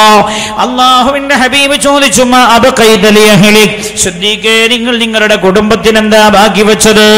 മഹാനായ സിദ്ദീഖ് റളിയല്ലാഹു അൻഹു ഹബീബായ നബിയുനാ മുഹമ്മദ് മുസ്തഫ സല്ലല്ലാഹു അലൈഹി വസല്ലം തങ്ങളോട് ആ സമയത്ത് പറഞ്ഞല്ലോ, യാ റസൂലല്ലാഹ് അല്ലാഹുവിന്റെ ഹബീബേ, അല്ലാഹു റസൂലുഹു, അല്ലാഹുവും റസൂലും മാത്രമാണ് എന്റെ കുടുംബത്തിന് ബാക്കിയുള്ളത്. എന്റെ വീട്ടിൽ ഒരു സ്വത്തുമില്ല നബിയേ, എല്ലാം ഞാൻ അല്ലാഹുവിന്റെ വേണ്ടി സമർപ്പിച്ചിരിക്കുകയാണെന്ന് മഹാനായ സിദ്ദീഖ് റളിയല്ലാഹു അൻഹു സ്വത്ത് കൊടുത്തിട്ട് സ്വർഗം വാങ്ങിയ ആളാ സിദ്ദീഖ് റളിയല്ലാഹു അൻഹു. സ്വത്ത് കൊടുത്ത് സ്വർഗം വാങ്ങിയ ആളാണ് സിദ്ദീഖുൽ അക്ബർ റളിയല്ലാഹു അൻഹു. അതുകൊണ്ടല്ലേ ആ സിദ്ദീഖിനെ മറക്കാൻ പാടില്ല എന്നുള്ളതുകൊണ്ടാ നിസ്കാരത്തിൽ പോലും ആ സ്മരണ അള്ളാഹു നിലനിർത്തിയത്. ചില ആളുകൾ പറയാറുണ്ട്, അയാള് പള്ളിക്ക് എത്ര തോന്നെ പൈസ കൊടുത്തു എഴുതിയിട്ട് ഇപ്പൊ എന്തിനാ അയാളെത്ര വലിയ ആദരിക്കണം എന്നൊക്കെ ചോദിക്കണ മനുഷ്യന്മാരുണ്ട്. ഓലൊക്കെ പഠിക്കേണ്ട ഒരു കാര്യമാണ്, സിദ്ദീഖിനെ മറക്കാൻ പാടില്ല എന്നത് റബ്ബിന്റെ താല്പര്യമാണ്. സിദ്ദീഖിനെ മറക്കാൻ പാടില്ല എന്നത് അള്ളാഹുവിന്റെ താല്പര്യമാ. എന്തുകൊണ്ട്? ദാനധർമ്മം അള്ളാഹുവിന് വേണ്ടി പണം ആവശ്യമുള്ള സമയം എല്ലാം എടുത്തു കൊടുത്ത് നിസ്കരിക്കാൻ പോകാൻ അനുയോജ്യമായ വസ്ത്രം പോലും സിദ്ദീഖുൽ അക്ബർ റളിയല്ലാഹു അൻഹുവിന്റെ കയ്യില്ലാതെയായി പോയി. അപ്പോഴാണല്ലോ മദീന മുനവ്വറയിൽ മസ്ജിദുൻ നബവിയിൽ അല്ലാഹുവിന്റെ ഹബീബ് നിസ്കാരം ആരംഭിച്ചിരിക്കുകയാണ്. സിദ്ദീഖ് റളിയല്ലാഹു അൻഹുവിന് പള്ളിയിലേക്ക് പോകാൻ വേണ്ട അനുയോജ്യമായ വസ്ത്രം ലഭിച്ചില്ല. സിദ്ദീഖ് റളിയല്ലാഹു അൻഹു പ്രയാസത്തിലാ. പള്ളിയിൽ നിന്ന് സയ്യിദുനാ ബിലാൽ റളിയല്ലാഹു അൻഹുവിന്റെ ബാങ്കൊലി മുഴങ്ങിയിട്ടുണ്ട്. ഏതാനും സമയം കഴിഞ്ഞാൽ നിസ്കാരം ആരംഭിക്കുക. അല്ലാഹുവിന്റെ ഹബീബിന്റെ കൂടെ ഒരു ജമാഅത്ത് പോലും മദീനയിലുള്ള സമയത്ത് സിദ്ദീഖിന് നഷ്ടമാകാറില്ല. മഹാനായ സിദ്ദീഖ് റളിയല്ലാഹു അൻഹുവിന്റെ ഹൃദയം പിടയുകയാണ്. അനുയോജ്യമായ വസ്ത്രം അന്വേഷിച്ചത് ലഭിക്കുമ്പോഴേക്ക് അല്ലാഹുവിന്റെ ഹബീബ് നിസ്കാരം ആരംഭിച്ചിട്ടുണ്ട്. വസ്ത്രം ധരിച്ചു സിദ്ദീഖ് റളിയല്ലാഹു അൻഹു മദീന പള്ളിയിലേക്ക് എത്തുമ്പോഴേ അല്ലാഹുവിന്റെ ഹബീബ് റുകൂഇലാണ്. റുകൂഇൽ നിന്ന് ഇഅ്തിദാലിലേക്ക് ഉയരാനുള്ള ഒരുക്കത്തിലാണ്. അപ്പോഴല്ലേ ഇറങ്ങിയില്ലേ നസലൽ അമീൻ മലക്ക് ജിബ്രീൽ. മഹാനായ ജിബ്രീൽ അലൈഹിസ്സലാത്തു വസ്സലാം ഇറങ്ങിയല്ലോ. അല്ലാഹുവിന്റെ കൽപ്പനയാണ്, എന്റെ ജിബ്രീൽ എന്റെ സിദ്ദീഖ് വരുന്നുണ്ട്. ജിബ്രീലേ റസൂലുള്ളാഹിന്റെ അടുത്ത് ചെല്ലണം. ജിബ്രീൽ എന്റെ സിദ്ദീഖിനെ റുകൂഇൽ റക്അത്ത് കിട്ടാനായി കാത്തിരിക്കാനും പറയണം എന്റെ റസൂലിനോട് എന്ന് ജിബ്രീൽ അലൈഹിസ്സലാമിനോടാണ് അല്ലാഹുവിന്റെ കൽപ്പന. മഹാനായ ജിബ്രീൽ അലൈഹിസ്സലാം ഇറങ്ങി വരികയാണ്. അല്ലാഹുവിന്റെ ഹബീബിന്റെ ശിരസിൽ കൈവച്ചുകൊണ്ട് പറഞ്ഞല്ലോ, യാ റസൂലല്ലാഹ് എഴുന്നേൽക്കാനായില്ല നബിയേ, സിദ്ദീഖ് വരുന്നുണ്ട്. സിദ്ദീഖിനെ കാത്തിരിക്കണമെന്ന് രാജാതിരാജനായ റബ്ബിന്റെ കൽപ്പനയുണ്ട്. എന്തേ സിദ്ദീഖിനെ കാത്തിരിക്കണം എന്ന് പറഞ്ഞത്? സിദ്ദീഖ് തന്റെ സമ്പാദ്യമല്ല, അല്ലാഹുവിന് എടുത്തു കൊടുത്ത മഹാനാ. സമ്പാദ്യം കല്യാണം കഴിച്ചിട്ട് ദൂർത്തടിച്ച് കളഞ്ഞ ആളല്ല. 35 ലക്ഷത്തിന്റെ കല്യാണം. ഓനോട് പള്ളിക്ക് ചോദിച്ചാൽ കൊടുക്കുക 25,000 രൂപ. ഓൻ കച്ചറ ഉണ്ടാക്കുക എപ്പോ എന്നറിയോ? നിക്കാന് പൈസ ചോദിക്കുമ്പോ. മനസ്സിലായില്ല? നിങ്ങൾ മിണ്ടില്ലല്ലോ, നിങ്ങൾ കുറഞ്ഞ 35 ലക്ഷം കല്യാണത്തിന് ദൂർത്തടിച്ചത്. എന്തൊക്കെ ബിരിയാണി അവന്റെ വീട്ടിൽ? ആട് ബിരിയാണി, മന്തി, കോഴിമന്തി ഉണ്ട്, ആടിന്റെ മന്തി ഉണ്ട്, ചെമ്മീൻ ബിരിയാണി, എല്ലാ ബിരിയാണിയും ഉണ്ട്. അതിന്റെ പുറമെ പിന്നെ വെള്ളപ്പുണ്ട്, നൂൽപുട്ടുണ്ട്, മലപ്പുറം പത്തിരിയുണ്ട്. ഞാൻ അതായിട്ടില്ലാക്കണ്ടെന്ന് എഴുതിയിട്ട് അതിന് തിരൂർ നാളെ കൊടുത്തിട്ട് ഉണ്ടാക്കി. ഇതൊക്കെ അവൻ ദൂർത്തടിച്ച 35 ലക്ഷം. ഓന് നിക്കാഹിന് 2,500 റുപ്യ എന്ന് അവൻ ചോദിക്കും. എന്താ നിക്കാഹിന് പൈസ? അള്ളാന്റെ പള്ളിക്കൊരു വരുമാനടോ. അള്ളാന്റെ പള്ളി മിസ്പാവ ഒരു സമ്പാദ്യമില്ലാതെ ഇങ്ങനല്ല ചെറിയ പിരിവുകൊണ്ട് നടക്കണേ. നമ്മളൊക്കെ ഓരോ ബിൽഡിങ്ങുകളിലോ 2 കട വഖഫ് ചെയ്തിട്ടുണ്ടെങ്കിൽ ഈ നിക്കാഹിന് പൈസ വാങ്ങേണ്ട ആവശ്യമില്ല. നിക്കാഹിന് പൈസ വാങ്ങേണ്ട ആവശ്യമുണ്ടോ? ഇല്ല. ഓനോട് നിക്കാഹിന് 2,500 എന്നാ എൻ്റെ 2,500 കഴിഞ്ഞല്ലോ. എൻ്റെ 5 നിക്കാഹ് നടക്കുന്ന സമയത്ത് 1,500 ഉള്ളതിനല്ലോ 1000 എന്താ ഒറ്റടി കയറ്റിയത്? ഓൻ്റെ കടക്ക് ഓരോ കൊല്ലം 10% അവൻ ഏറ്റുണ്ട്. അള്ളാഹ്ക്ക് ചോദിക്കണ സമയത്ത് പിശുക്ക് കാണിക്കുക. അല്ലാഹുവിന്റെ ഹബീബിന്റെ പ്രിയപ്പെട്ട സ്വഹാബി സിദ്ദീഖ് റളിയല്ലാഹു അൻഹുവിനെ കാത്തിരിക്കാൻ അല്ലാഹുവിന്റെ ഓർഡറാണ്. ജിബ്രീൽ അലൈഹിസ്സലാം എന്നിട്ട് പറഞ്ഞു, യാ റസൂലല്ലാഹ്, തല പൊക്കരുത് നബിയേ, സിദ്ദീഖ് വരുന്നുണ്ട് അങ്ങയുടെ കൂടെ നിസ്കാരത്തിൽ പങ്കുകൊള്ളാൻ. സിദ്ദീഖ് റുകൂഇലേക്ക് എത്തിയതിന് ശേഷമേ തല പൊക്കാവൂ യാ റസൂലല്ലാഹ്. സിദ്ദീഖുൽ അക്ബർ റളിയല്ലാഹു അൻഹു വന്നല്ലോ, നിയ്യത്ത് ചെയ്ത് തക്ബീറത്തുൽ ഇഹ്റാം ചൊല്ലി റുകൂഇലേക്ക് അങ്ങ് ചെന്നപാടെ ഈ റക്അത്ത് അല്ലാഹുവിന്റെ ഹബീബിന്റെ കൂടെ എനിക്ക് ലഭിച്ചതിന്റെ സന്തോഷത്തിൽ മഹാനവറുകൾ പറഞ്ഞല്ലോ, അൽഹംദുലില്ലാഹ്, ഈ റക്അത്തും എനിക്ക് അല്ലാഹുവിന്റെ ഹബീബിന്റെ കൂടെ തന്ന റബ്ബേ നിനക്ക് സ്തുതി. ഉടനെ അതാ നിസ്കാരത്തിൽ തന്നെ മറുപടി കൊടുക്കാനാണ് അല്ലാഹുവിന്റെ കൽപ്പന. നിങ്ങൾ ആലോചിക്കണേ, നിസ്കാരത്തിൽ തന്നെ മറുപടി കൊടുക്കാൻ. നിസ്കാരം കഴിഞ്ഞില്ല, ആ റുകൂഇൽ നിന്ന് ഉയരുമ്പോഴാണ് അന്ന് മുതലാ മുസ്ലിം ലോകം സമി അല്ലാഹു ലിമൻ ഹമിദ എന്ന് റുകൂഇൽ നിന്ന് ഉയരുമ്പോൾ പറയാൻ തുടങ്ങിയത്. വേറെല്ലാ സ്ഥലത്തും ഇന്തിഖാലാത്തിൽ തക്ബീറാണല്ലോ. അല്ലാഹു അക്ബർ. സുജൂദിലേക്ക് പോകുമ്പോൾ അല്ലാഹു അക്ബർ, സുജൂദിനിടയിലുള്ള ഇരുത്തത്തിലേക്ക് വരുമ്പോൾ അല്ലാഹു അക്ബർ, വീണ്ടും സുജൂദിലേക്ക് പോകുമ്പോൾ അല്ലാഹു അക്ബർ, ഖിയാമിലേക്ക് വരുമ്പോൾ അല്ലാഹു അക്ബർ. എന്തേ റുകൂഇൽ നിന്ന് ഇഅ്തിദാലിലേക്ക് വരുമ്പോൾ മാത്രം സമി അല്ലാഹു ലിമൻ ഹമിദ? നേരത്തെ അവിടെയും അല്ലാഹു അക്ബർ എന്നായിരുന്നു. ഈ സംഭവത്തോടെയാണ് മുസ്ലിം ലോകം അങ്ങനെ പറയാൻ തുടങ്ങിയത്. റസൂലുള്ളാഹിനോട് അല്ലാഹു കൽപ്പിച്ചു, സിദ്ദീഖ് തങ്ങൾക്ക് ഇപ്പോൾ തന്നെ മറുപടി കൊടുക്കണം. ആ ഹംദ് അല്ലാഹു സ്വീകരിച്ചിട്ടുണ്ട് എന്ന്. നിസ്കാരം കഴിഞ്ഞു കൊടുത്താൽ പോരാ, സമി അല്ലാഹു ലിമൻ ഹമിദ. സിദ്ദീഖ് തങ്ങളെ, നിങ്ങളുടെ ഹംദ് അല്ലാഹു സ്വീകരിച്ചിരിക്കുകയാണ്. ഞങ്ങൾ സ്വത്ത് കൊടുത്തിട്ട് സ്വർഗം വാങ്ങിയ ആളാ സിദ്ദീഖുൽ അക്ബർ റളിയല്ലാഹു അൻഹു. മഹാനായ സിദ്ദീഖ് റളിയല്ലാഹു അൻഹു എന്തേ ഹബീബായ നബിയുനാ മുഹമ്മദ് മുസ്തഫ എന്താ മരിക്കുമ്പോ ദരിദ്രനായി മരിക്കണം എന്ന് ആഗ്രഹിച്ചത് എന്തുകൊണ്ടാ? അതിന്റെ അടിയിൽ എന്തൊരു സാധനം ഉണ്ടല്ലോ. മരിക്കുമ്പോൾ ദരിദ്രനായി മരിക്കണം എന്നൊരാൾ എന്ന് സിദ്ദീഖുൽ അക്ബർ റളിയല്ലാഹു അൻഹു ആഗ്രഹിച്ചത് എന്തുകൊണ്ടാ? അതിന്റെ കാരണം എന്താ അറിയങ്ങളെ? റസൂലുള്ളാഹി പറഞ്ഞു, ഞാൻ സ്വർഗം തുറക്കും, സ്വർഗം ഉദ്ഘാടനം ചെയ്യുന്ന ആള് ഞാനാണെന്ന് മുഹമ്മദ് മുസ്തഫ സല്ലല്ലാഹു അലൈഹി വസല്ലം. സ്വർഗം ഞാനാ ഉദ്ഘാടനം ചെയ്യാ. എന്റെ കയ്യിൽ ലിവാഹുൽ എന്ന പതാക ഉണ്ടാകുമെന്ന് മുഹമ്മദ് മുസ്തഫ സല്ലല്ലാഹു അലൈഹി വസല്ലം. വബിയദീ മിഫ്താഹുൽ ജന്ന, സ്വർഗത്തിന്റെ ചാവി എന്റെ കയ്യിൽ ഉണ്ടാവുക എന്ന് മുഹമ്മദ് മുസ്തഫ സല്ലല്ലാഹു അലൈഹി വസല്ലം, ഞാനാണ് സ്വർഗത്തിന്റെ വട്ടക്കണ്ണി, സ്വർഗത്തിന്റെ കവാടത്തിന്റെ വട്ടക്കണ്ണി ആദ്യമായി ഇളക്കുന്ന ആൾ ഞാനാണെന്ന് മുഹമ്മദുർ റസൂലുള്ളാഹ് സല്ലല്ലാഹു അലൈഹി വസല്ലം റസൂലുള്ള പറഞ്ഞു, ഞാനാണ് സ്വർഗം ഉദ്ഘാടനം ചെയ്യുക, സ്വർഗം തുറക്കുക ഞാനാണ്. ഞാൻ സ്വർഗം തുറക്കുമ്പോൾ വമഈ ഫുഖറാഉൽ മുഅ്മിനീൻ, എന്റെ കൂടെ മുഅ്മിനീങ്ങളുടെ കൂട്ടത്തിലെ ദരിദ്രനാണ് ഉണ്ടാവുക എന്ന് മുഹമ്മദ് മുസ്തഫ. റസൂലുള്ളാഹിന്റെ കൂടെ ഉദ്ഘാടനത്തിന് അങ്ങനെ ഉണ്ടാകും, പാവങ്ങളുണ്ടാകാം, പാവങ്ങളാണ്. നമ്മളെ ചില ആൾക്കാരൊക്കെ ഉദ്ഘാടനം ചെയ്യുമ്പോൾ ഒരേ ഇടത്ത് സിനിമ താരം, ഇടത്ത് സിനിമ നടി, മുമ്പിൽ പിന്നാരാ നമുക്ക് എന്താ ആളെ കൂട്ടാൻ. എടോ, അള്ളേനെ വിജയിപ്പിക്കണോ പരാജയപ്പെടുത്തണോന്ന് വിശ്വാസം ഇല്ലേ? അള്ളാഹുവാണ് വിജയിപ്പിക്കുന്നതും പരാജയപ്പെടുത്തുന്നതും എന്ന് എത്ര സിനിമാ നടിമാര് തുറന്ന ഷോപ്പ് അടച്ചു കൂട്ടിപ്പോയിട്ടുണ്ട്. കണ്ണൂർ ജില്ലയിലില്ലേ? ഞാൻ പറയണോ നിങ്ങൾക്ക് പേര് പറഞ്ഞിട്ട്? അല്ലാഹുവിൽ വിശ്വാസമില്ലേ നിനക്ക്? കുല്ലു അംറിൻ ദീബാലിൻ ലം യുബ്ദഅ ഫീഹി ബിഹംദില്ലാഹി ഫഹുവ അബ്തർ. അല്ലാഹുവിന്റെ നാമത്തിൽ തുടങ്ങാത്തതൊന്നും ബർക്കത്തുണ്ടാവുകയില്ല എന്ന് നബിയുനാ റസൂലുള്ളാഹി. ബിസ്മി ചൊല്ലാൻ, ബിസ്മി ചൊല്ലി തുറക്കാൻ പറ്റുന്ന ആളുകളോടാവണം തുറപ്പിക്കേണ്ടത്. ആരാ പഠിപ്പിച്ചത്? മുഹമ്മദ് മുസ്തഫ. മൂല്യമാർക്ക് ചാൻസ് ഉണ്ടാക്കാൻ പറഞ്ഞതൊന്നുമല്ല ഞാൻ.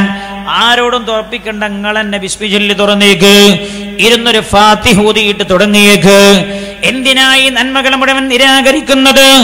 അല്ലാഹുവിന്റെ ഹബീബ് പറയാണ്, ഞാൻ സ്വർഗ്ഗം ഉദ്ഘാടനം ചെയ്യുമ്പോൾ വമഈ ഫുഖറാഉൽ മുഅ്മിനീൻ, എന്റെ കൂടെ മുഅ്മിനീങ്ങളിൽ കൂട്ടത്തിൽപ്പെട്ട ഫഖീർമാരാണ് ഉണ്ടാവുക എന്ന് മുഹമ്മദ് മുസ്തഫ.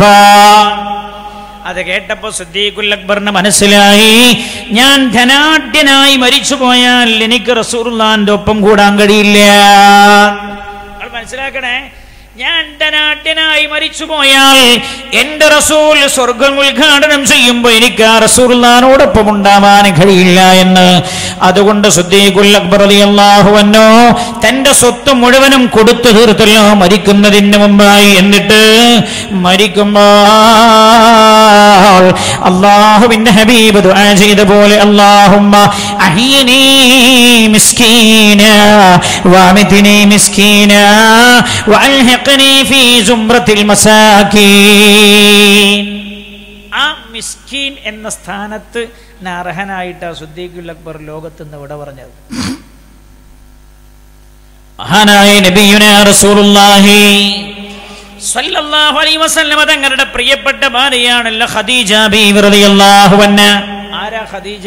പഠിക്കണംമാരെ, ആരാ ഖദീജ? അല്ലാഹുവിന്റെ ഹബീബിന്റെ പ്രിയപ്പെട്ട ഭാര്യയാണ്. ലോകത്ത് 4 സ്ത്രീകളാണ് ഏറ്റവും ഉന്നതരെന്ന് അല്ലാഹുവിന്റെ ഹബീബ് പറഞ്ഞല്ലോ.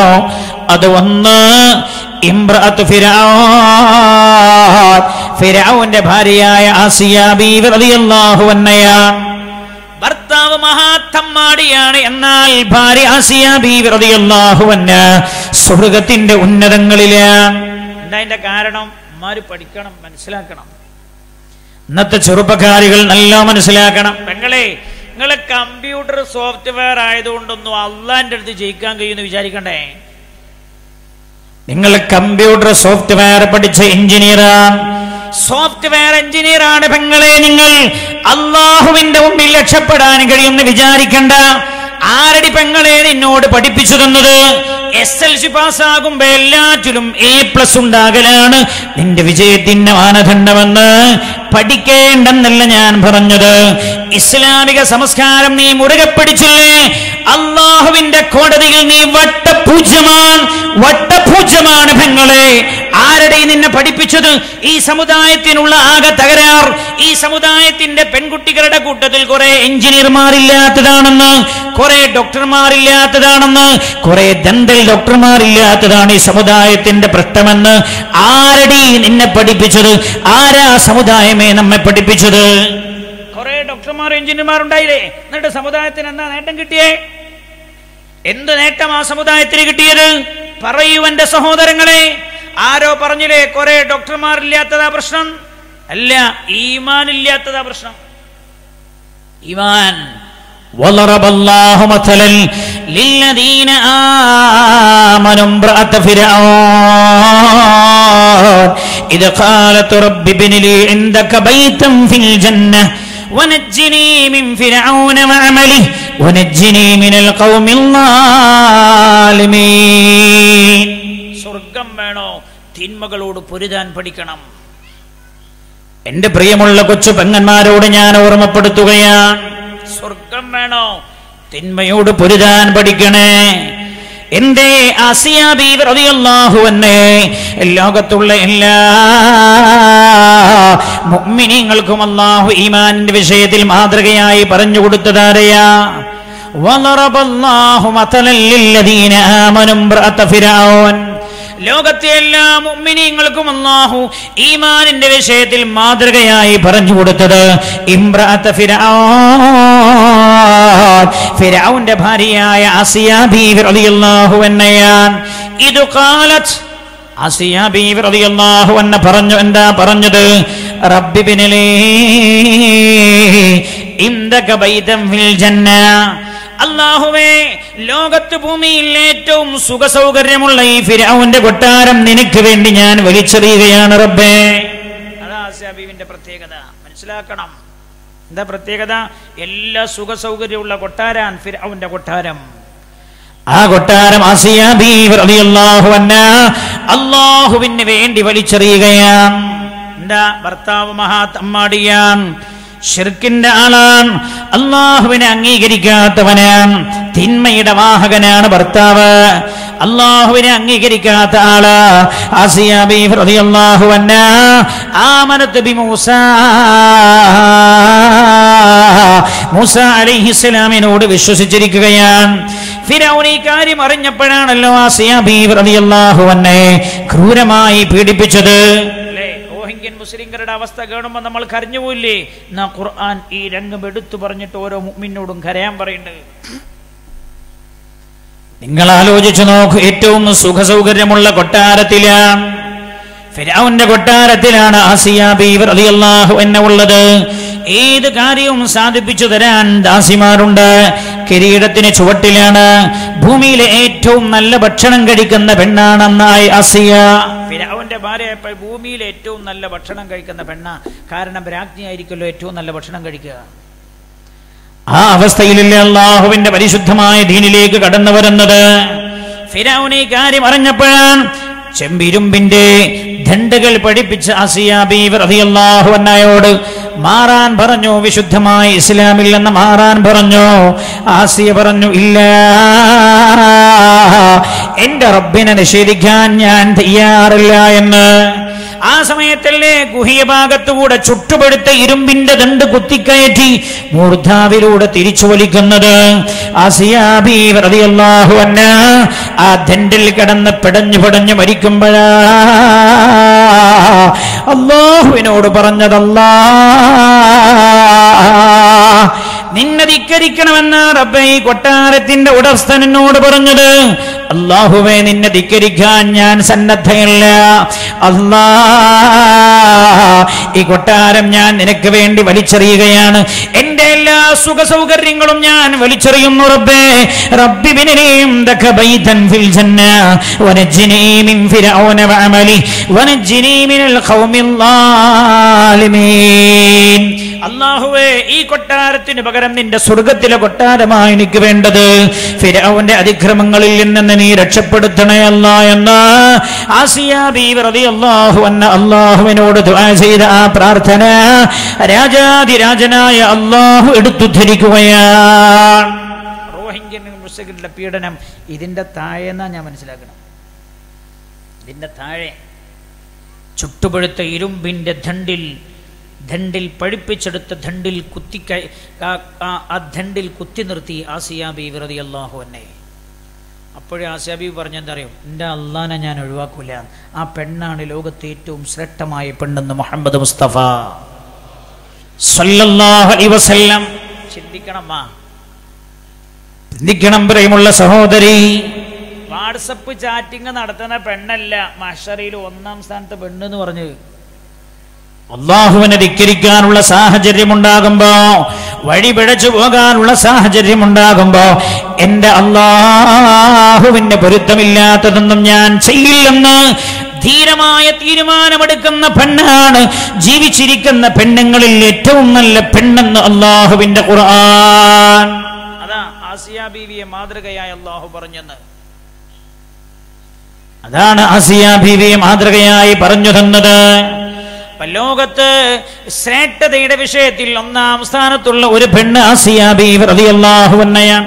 ആസിയ ബീവി ഒരു പ്രവാചകന്റെ ഉമ്മല്ലല്ലോ, ഒരു പ്രവാചകന്റെ ഭാര്യയില്ലല്ലോ, ഒരു പ്രവാചകയില്ലല്ലോ, ഒരു സാധാരണ പെണ്ണ. പക്ഷെ റബ്ബിന് വേണ്ടി അള്ളാഹുവിന്റെ ഈമാൻ കളഞ്ഞു കുളിക്കാൻ സന്നദ്ധയില്ലെന്ന് പ്രഖ്യാപിച്ചപ്പോഴാണ് അള്ളാഹുവിന്റെ സ്ഥാനം ഉയർത്തിയത്.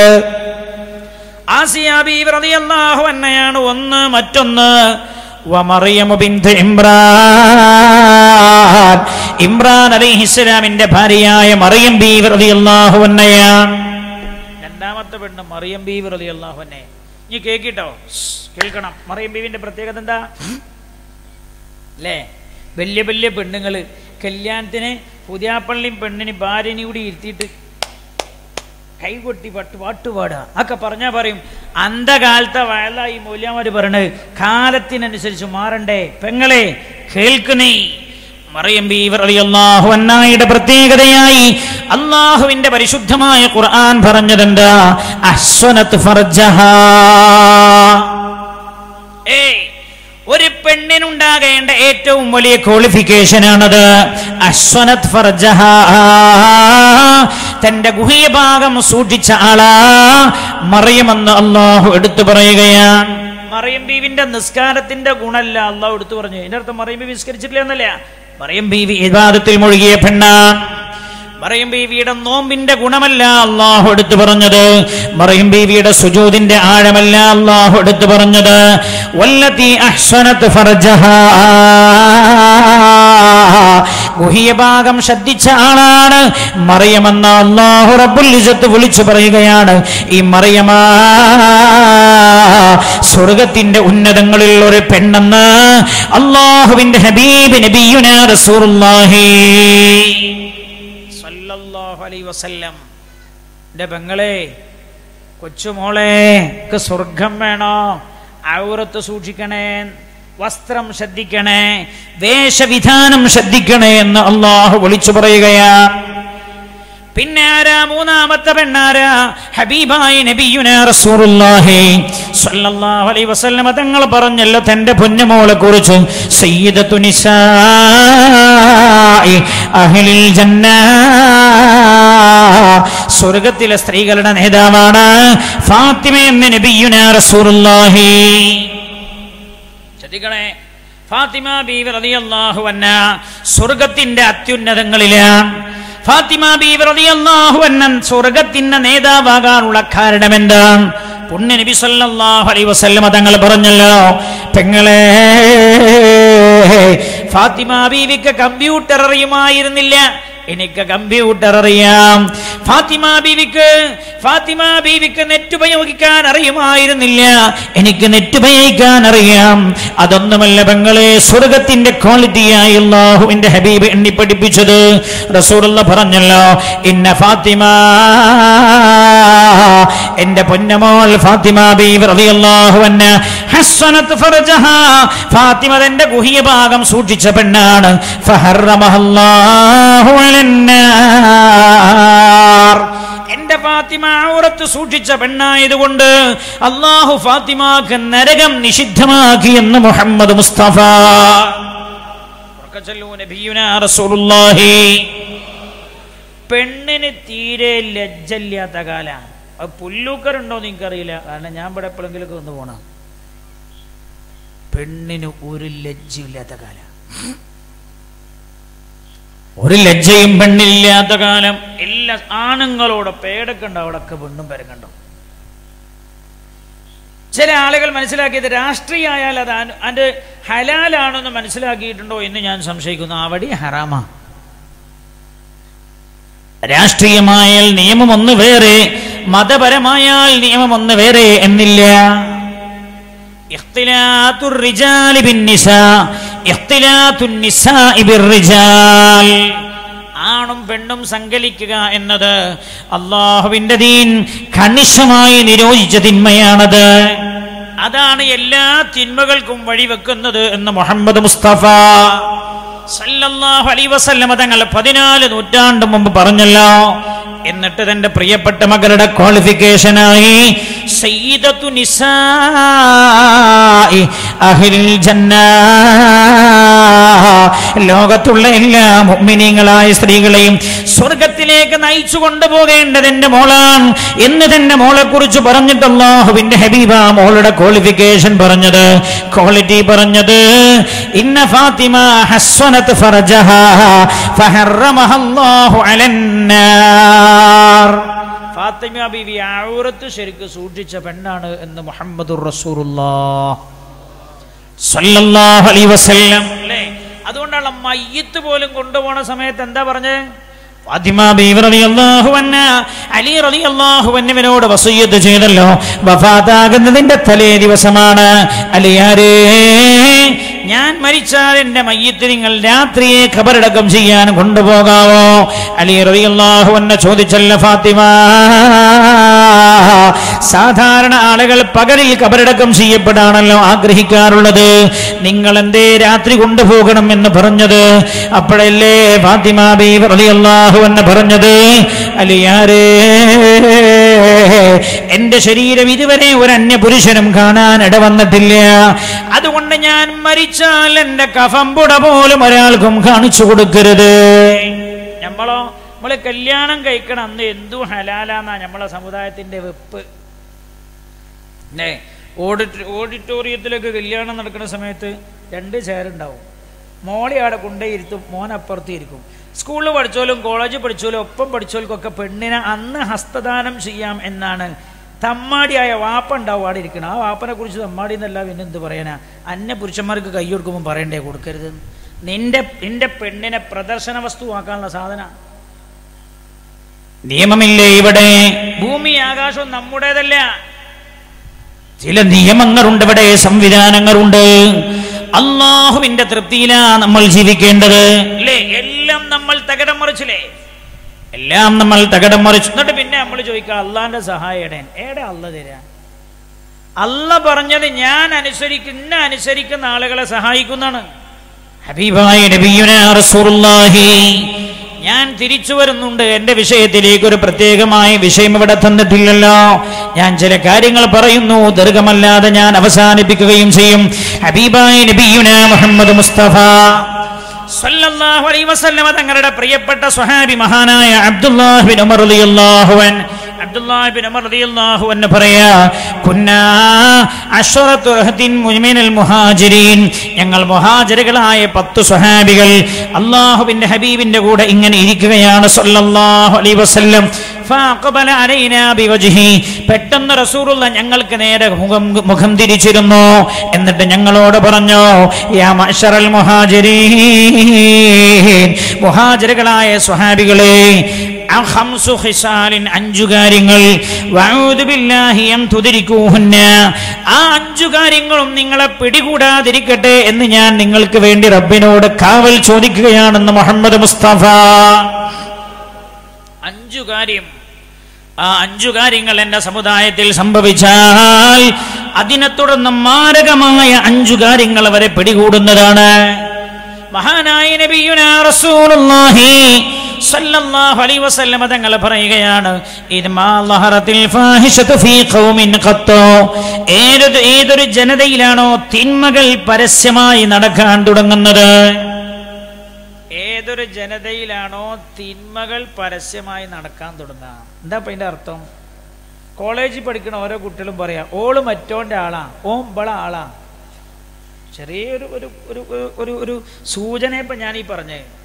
അന്നും മനുഷ്യന്മാർക്കിടയിൽ പ്രശ്നമില്ല. ഗ്രൂപ്പ് ചാറ്റിങ്ങുകളാവുക, ഗ്രൂപ്പ് ചാറ്റിംഗ് അതൊന്നൊരു പ്രശ്നമേ ഇല്ല. അങ്ങനെ കല്യാണത്തിന് മുമ്പ് ഒരു പ്രേമബന്ധം എന്നത് പ്രേമമെന്നത്, ഒരു ബന്ധമെന്നത് ഒരു വിഷയമേ അല്ലാതെയായി മാറിയ കാലം. ഒന്നാപ്പം ഞാൻ പറഞ്ഞു,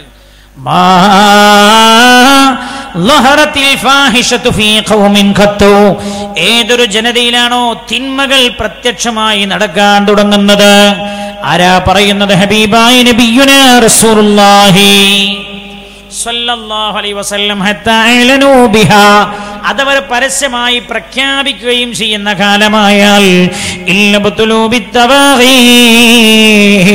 മാരകമായ രോഗങ്ങൾ ആ സമുദായത്തെ പിടികൂടുമെന്ന് മുഹമ്മദ് മുസ്തഫ. മാരകമായ രോഗങ്ങൾ ആ സമുദായത്തെ പിടികൂടും എന്ന് ത്വാഹ റസൂലുള്ളാഹി. എന്തൊക്കെ രോഗ? കൗണ്ട് കുറഞ്ഞാലും പ്രശ്നം, കൗണ്ട് കൂടിയാലും പ്രശ്നം. കൗണ്ട് കുറഞ്ഞ പനി അത് കേട്ടണോ? സുഖ കൗണ്ട് കുറഞ്ഞ പനിയുണ്ട്, കൗണ്ട് കൂടിയ പനി. ഞാൻ ഈടെ ഒരാളെ കണ്ടു, ഞാൻ ചോദിച്ചു നിങ്ങളെന്താ ഇവിടെ? അപ്പം എന്നോട് പറഞ്ഞു എൻ്റെ കുട്ടി പനിയായിട്ട് ഇവിടെ ഹോസ്പിറ്റലിൽ. ഉസ്താദെ കൗണ്ട് കൂടിപ്പോയതാ. വേറെ സ്ഥലത്ത് കൗണ്ട് കുറഞ്ഞാൽ പനി, കൗണ്ട് കൂടിയാലും പനി. ആധുനിക ഡോക്ടർമാർക്ക് കണ്ടെത്താൻ കഴിയാത്ത രീതിയിലുള്ള മാരകമായ രോഗങ്ങൾ. എന്തിൻ്റെ സമ്മാനാറിയങ്ങള്? തമ്മാടിത്തരങ്ങൾ പരസ്യമായി നടക്കുന്നതിന്റെ സമ്മാനമാണതെന്ന് മുഹമ്മദുർ റസൂലുള്ളാഹി സ്വല്ലല്ലാഹു അലൈഹി വസല്ലം. അല്ലാഹുവിന്റെ ഹബീബ് പറയാൻ 5ഓളം കാര്യങ്ങൾ ആ ഹദീസിൽ എണ്ണി തന്നിട്ടുണ്ട്. ഞാൻ ദീർഘിപ്പിക്കാൻ ഉദ്ദേശിക്കാത്തത് കൊണ്ടാണ് വിശദീകരിക്കാത്തത്. 5ാമത്തെ കാര്യം അല്ലാഹുവിന്റെ ഹബീബ് എണ്ണിയല്ലോ, വലാ ഖഫസ ഖൗമുൻ അൽഹദ, ഏതൊരു ജനതയാണോ അല്ലാഹുമായി ചെയ്ത കരാർ ലംഘിക്കുന്നത്, ഇല്ലാ സല്ലല്ലാഹു അലൈഹിം അദുവ്വൻ മിൻ ഗൈരിഹിം, അങ്ങനെ ഞാനുമായി ചെയ്ത കരാർ ഏതൊരു ജനതയാണോ ലംഘിച്ചു കളയുന്നത്, അവരുടെ മേൽ അവരിൽപ്പെട്ടവരല്ലാത്തൊരു ശത്രുവിനെ ഞാൻ അധിപതിയാക്കി കൊണ്ടുവരുമെന്ന് മുഹമ്മദ് മുസ്തഫ സല്ലല്ലാഹു അലൈഹി വസല്ലം. ആരാ റബ്ബുമായി കരാർ ചെയ്ത ആൾക്കാര്? നമ്മൾ തന്നെ. അതല്ലേ അഷ്ഹദു അല്ലാ ഇലാഹ ഇല്ലല്ലാഹ് വ അഷ്ഹദു അന്ന മുഹമ്മദർ റസൂലുള്ളാഹ്. അത് പറഞ്ഞവരാരാ? നമ്മളാ. പറയുന്നവരാരാ? നമ്മളാണ്. ഓരോ നിസ്കാരവും 5 നേരത്തെ നിസ്കാരത്തിലും നിസ്കാരം കഴിഞ്ഞ് അവസാനം അത് പറഞ്ഞിട്ട് ഇറങ്ങി പോണത്.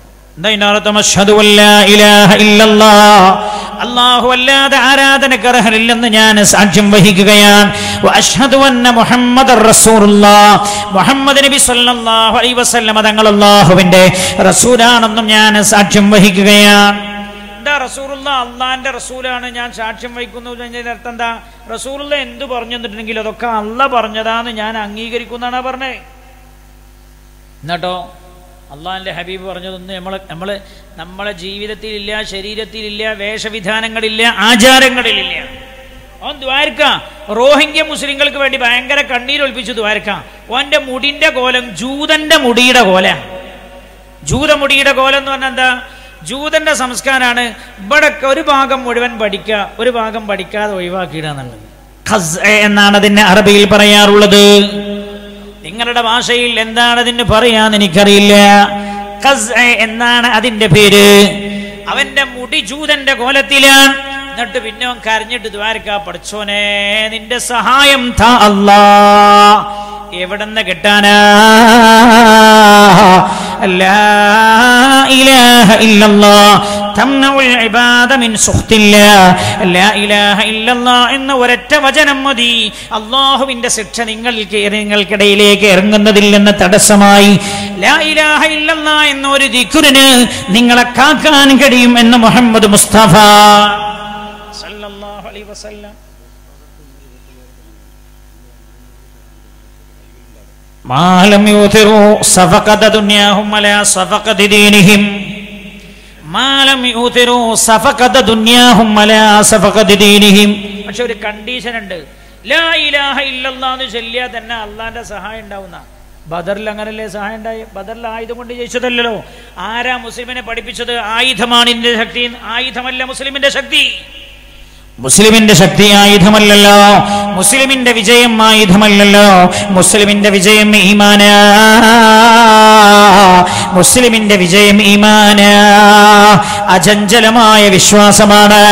അചഞ്ചലമായ വിശ്വാസം, അള്ളാഹുവിനോടുള്ള അടങ്ങാത്ത സ്നേഹം, ഇത് രണ്ടും മുസ്ലിമിന്റെ കയ്യിലുണ്ടോ, ഒരു രാജ്യം മുഴുവൻ മുസ്ലിമിനെതിരായാലും ഒരു മുസ്ലിമിന്റെ രോമത്തിന് പോലും പോറേൽപ്പിക്കാൻ കഴിയില്ല എന്ന് ചരിത്രം പഠിപ്പിച്ചിട്ടില്ലേ?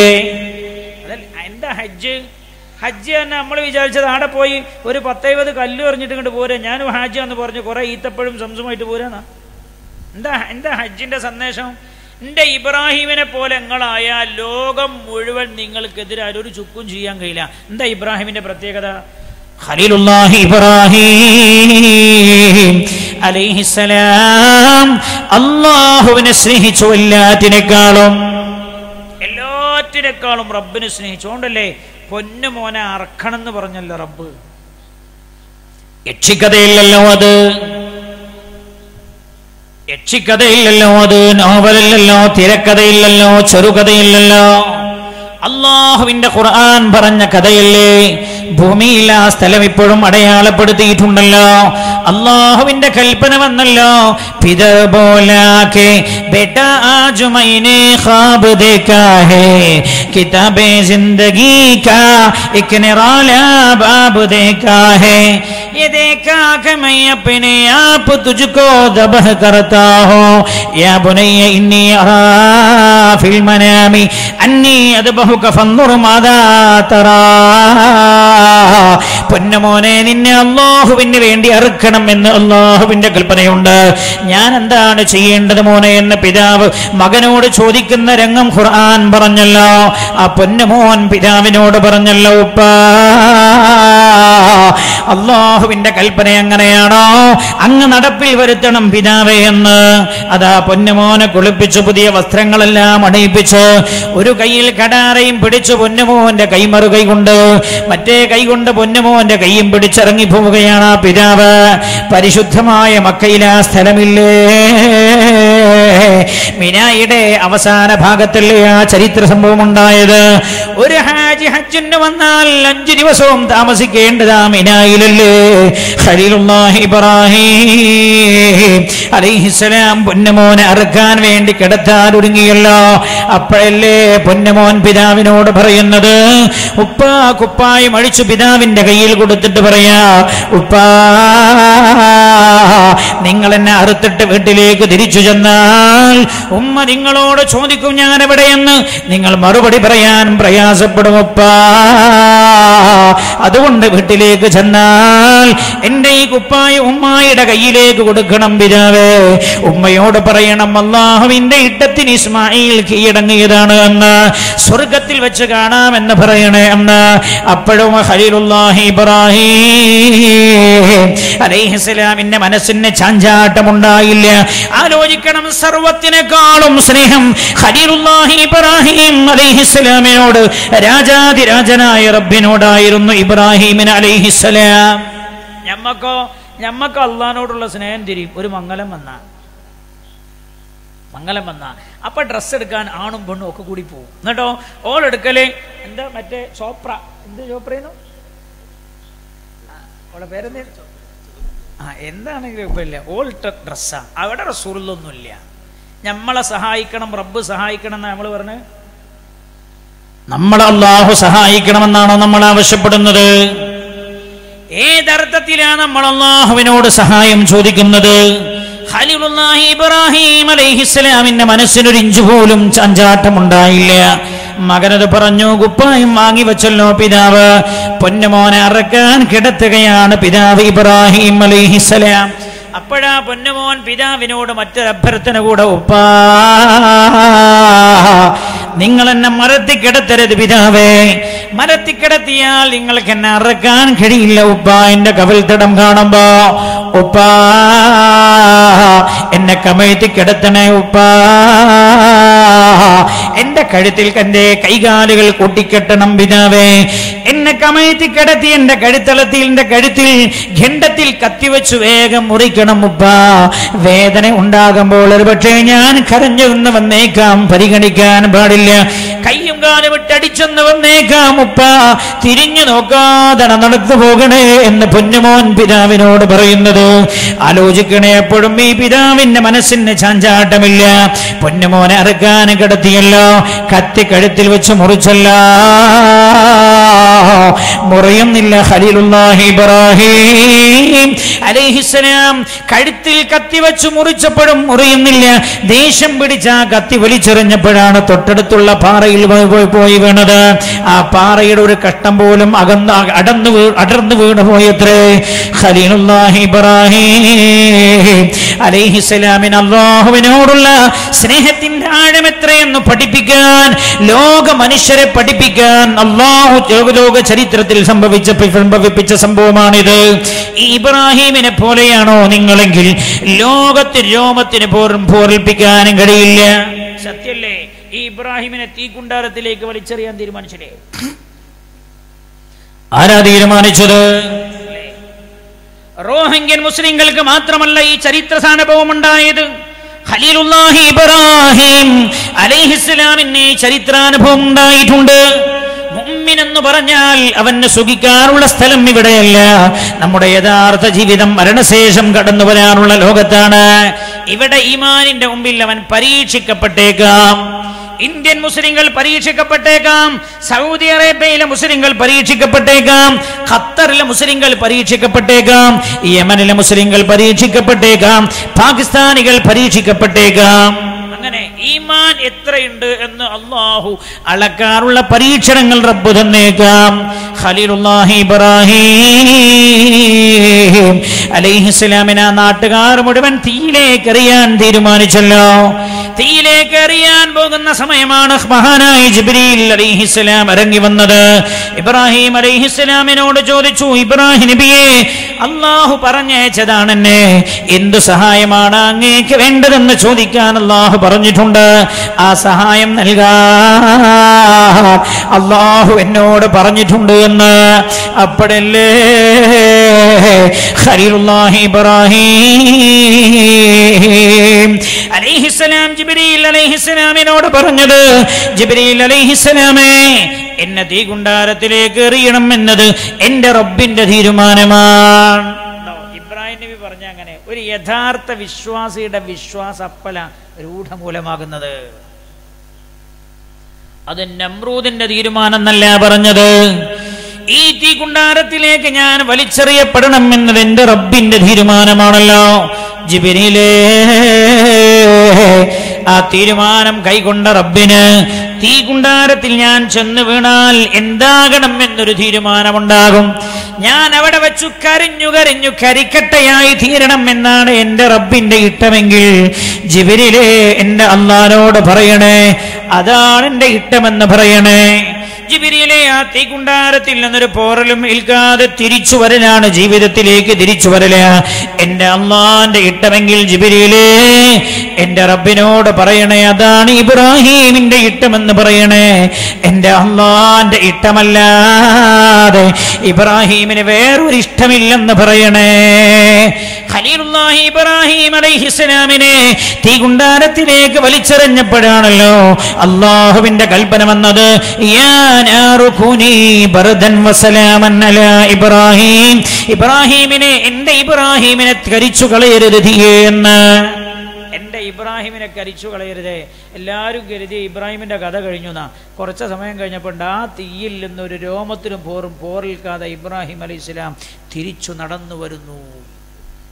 ഇതത് പഠിപ്പിച്ച്, നിങ്ങളുടെ ഈമാൻ ഇബ്രാഹിമിന്റെ ഈമാൻ പോലെയാണെങ്കിൽ നിങ്ങളെ ലോകം മുഴുവൻ നിങ്ങൾക്കെതിരെ ഒന്നിച്ചു ചേർന്നാലും ഒരു രോമത്തിന് പോറിൽപ്പിക്കാൻ കഴിയില്ല.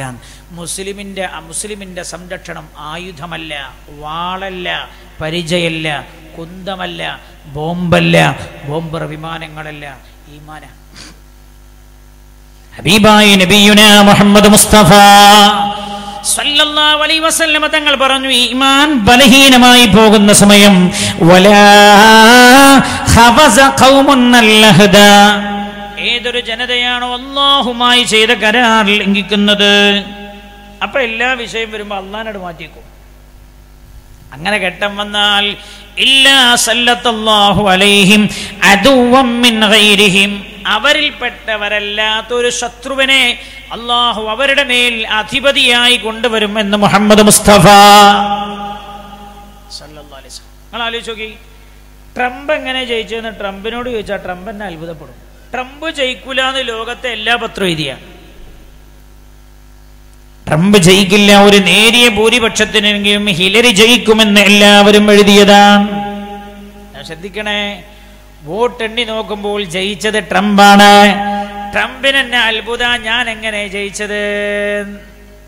ഇല്ലാ സല്ലത്തല്ലാഹു അലൈഹിം അദുവം മിൻ ഗൈരിഹിം, മുസ്ലിം ലോകത്തിനു മേൽ ഒരു പൊതുശത്രുവിനെ അല്ലാഹു അവരിൽപ്പെട്ടവരല്ലാത്തൊരു ശത്രുവിനെ കൊണ്ടുവന്ന് അധിപതിയായി ചുമതലപ്പെടുത്തുമെന്ന് മുഹമ്മദ് മുസ്തഫ ഉറക്കച്ചൊല്ലൂ നബിയുനാ റസൂലുള്ളാഹി സല്ലല്ലാഹു അലൈഹി വസല്ലം. ലോകത്തെ എല്ലാ സ്ഥലത്തും മുസ്ലിങ്ങൾ അനുഭവിക്കുന്ന അവസ്ഥയുടെ കാരണം ഇതാണ്. നമ്മളോ അള്ളയും തമ്മിൽ ബന്ധമില്ല, പിന്നെ എഴുതി ചോദിച്ചാൽ കിട്ടാനാ? നമ്മളോ അള്ളയും തമ്മിൽ ബന്ധമില്ല. നിങ്ങളിപ്പോൾ നമ്മൾ ദ്വാരക്കാൻ പോകല്ലേ, നിങ്ങളെന്ന് ആലോചിച്ച് നോക്കുകയാണെങ്കിൽ നമ്മൾ ഓരോരുത്തരും അവനവൻ്റെ കാര്യം മാത്രം ആലോചിച്ചത്, മറ്റവൻ്റെ ആലോചിക്കണ്ട. ഞാൻ പഠിച്ചോനെ എൻ്റെ മുമ്പ് കൈ ഒഴിച്ച് പൊക്കി ചോദിച്ചാൽ എനിക്ക് തരാനുള്ള അവസ്ഥയിലാണോ ഞാൻ എന്ന് ഓരോരുത്തരും ചിന്തിച്ചു നോക്കിയാണ്. എന്നെ ഉത്തരം കിട്ടാത്തത് അതാണ്, ഉത്തരം കിട്ടാത്തത്. ദ്വാസമ്മേളനങ്ങൾ ഇങ്ങനെ പൊടി പൊടിച്ച് നടക്കുന്നുണ്ട്. ദ്വാസമ്മേളനം വിജയിച്ചോ വിജയിച്ചില്ലേ, ബക്കറ്റ് എത്ര പൈസ വീണോ അതിനനുസരിച്ച് ദ്വാസമ്മേളനം വിജയിച്ചോ വിജയിച്ചില്ലേ നമ്മൾ വിലയിരുത്തണം. ആ അവസ്ഥയിലേക്ക് നമ്മൾ എത്തിയില്ലേ? ബക്കറ്റിൽ എത്ര പണമാവുന്നത്, വയൽ വിജയിച്ചോ വിജയിച്ചില്ലേ എന്ന് നമ്മൾ വിലയിരുത്തുന്നത് എപ്പോഴാ? എത്ര പേർ നന്നായി എന്ന് നോക്കിയില്ല, എത്ര പേർക്ക് റബ്ബിലേക്ക് അടുക്കാൻ പ്രേരണ ഉണ്ടായി എന്ന് നോക്കിയില്ല, അതിന്റെ ബാലൻസ് എത്രയാണെന്ന് നോക്കിയിട്ടാണ് മുസ്ലിം സമുദായം അതപ്പതിച്ചു പോയത്. ഇവിടെ തന്നെയല്ലേ? അതുകൊണ്ട് ഞാൻ അവസാനിപ്പിക്കുന്നു, ദീർഘിപ്പിക്കുന്നില്ല. ഞാൻ പറഞ്ഞത് 4 സ്ത്രീകളെ അല്ലാഹു എടുത്തു പറഞ്ഞല്ലോ. അതിൽ ഈമാനും അതേപോലെ തഖ്വയും സ്ത്രീകളെ എടുത്തു പറഞ്ഞപ്പോൾ അവരുടെ ഔറത്തിന്റെ കാര്യവുമാണ് അല്ലാഹു എടുത്തു പറഞ്ഞത്. സ്ത്രീ ഔറത്തിന് തീരെ പ്രാധാന്യം കൽപ്പിക്കാത്ത സമയമായ ആ കാലത്ത് മനുഷ്യന്മാരെ ആകാശത്തേക്ക് കൈ എത്ര പൊക്കിയിട്ടും കാര്യമില്ല.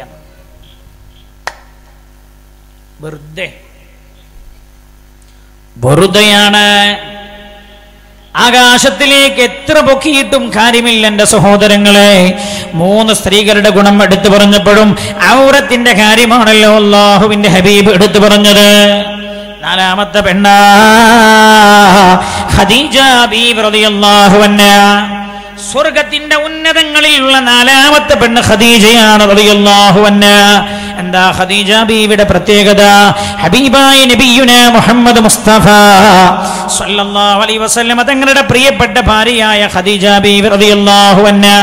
ഖദീജ ബീവി മരിക്കണ സമയത്ത് ഖുവൈലിദിന്റെ മോളാണ്. ഖുവൈലിദ് ഭയങ്കര കച്ചവടക്കാരനാണ്, മകളും ഭയങ്കര കച്ചവടക്കാരിയാണ്, ഭയങ്കര പണക്കാരിയാണ് മക്കയിലെ.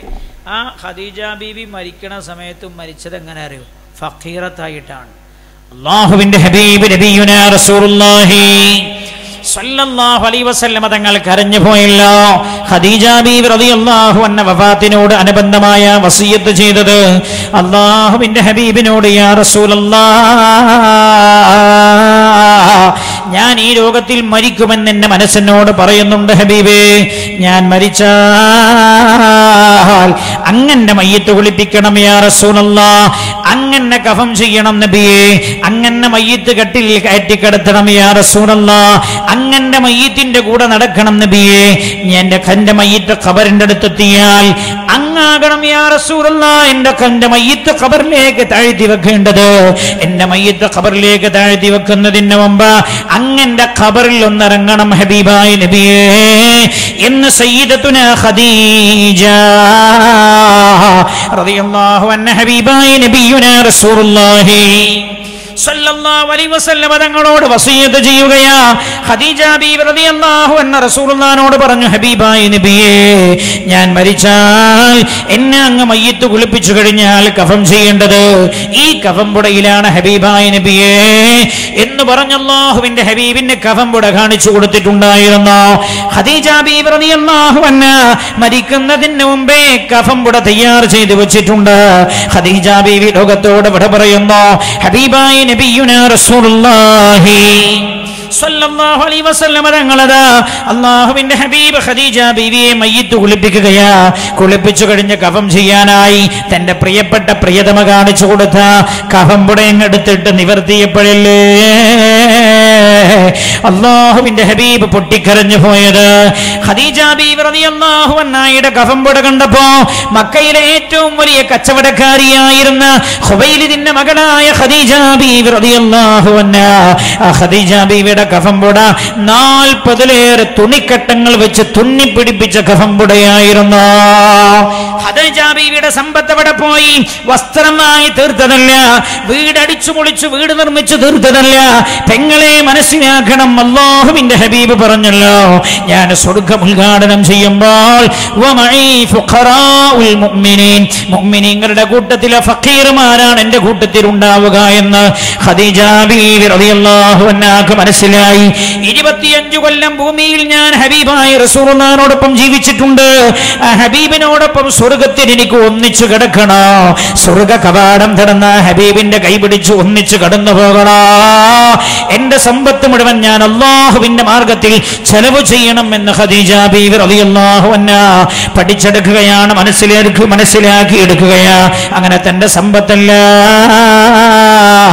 അല്ലാഹുവിന് വേണ്ടി വിനിയോഗിച്ച് മരിക്കുമ്പോൾ ഫഖീറത്തായി മരിച്ച ആളാ ഖദീജ ബീവി റളിയല്ലാഹു അൻഹാ. അങ്ങനെ ഖദീജ ബീവി മരിച്ചത്. എന്താ ഞാൻ പറഞ്ഞ സ്വത്തുകൊണ്ട് സ്വർഗം വാങ്ങാൻ പറ്റും. 4 സ്വർഗത്തിന്റെ ഉന്നതങ്ങളിൽ എത്തിച്ചേരുന്ന 4 സ്ത്രീകൾ അല്ലാഹുവിന്റെ ഹബീബ് പരിചയപ്പെടുത്തി. ആ 4 സ്ത്രീകളിലും നമ്മൾ പഠിക്കേണ്ട ഒരുപാട് സ്വഭാവങ്ങളുണ്ട്. അല്ലാഹു സുബ്ഹാനഹു വ തആല അതെല്ലാം ഉൾക്കൊള്ളാനുള്ള മനസ്സ് അല്ലാഹു നമുക്ക് പ്രദാനം ചെയ്യട്ടെ. ഞാൻ അവസാനിപ്പിക്കാൻ ഒരു ചെറിയ ദുആയോടുകൂടെ നമ്മൾ അവസാനിപ്പിക്കുന്നു. അല്ലേ? 1.5 മണിക്കൂറായി. 1.5 മണിക്കൂറായില്ലേ? ഞങ്ങളുടെ വാച്ചില്ലേ? 1.5 മണിക്കൂറായി. ഇനി ഒരു 10-20 മിനിറ്റ് ദുആയും നമ്മൾ പിരിഞ്ഞു പോകും.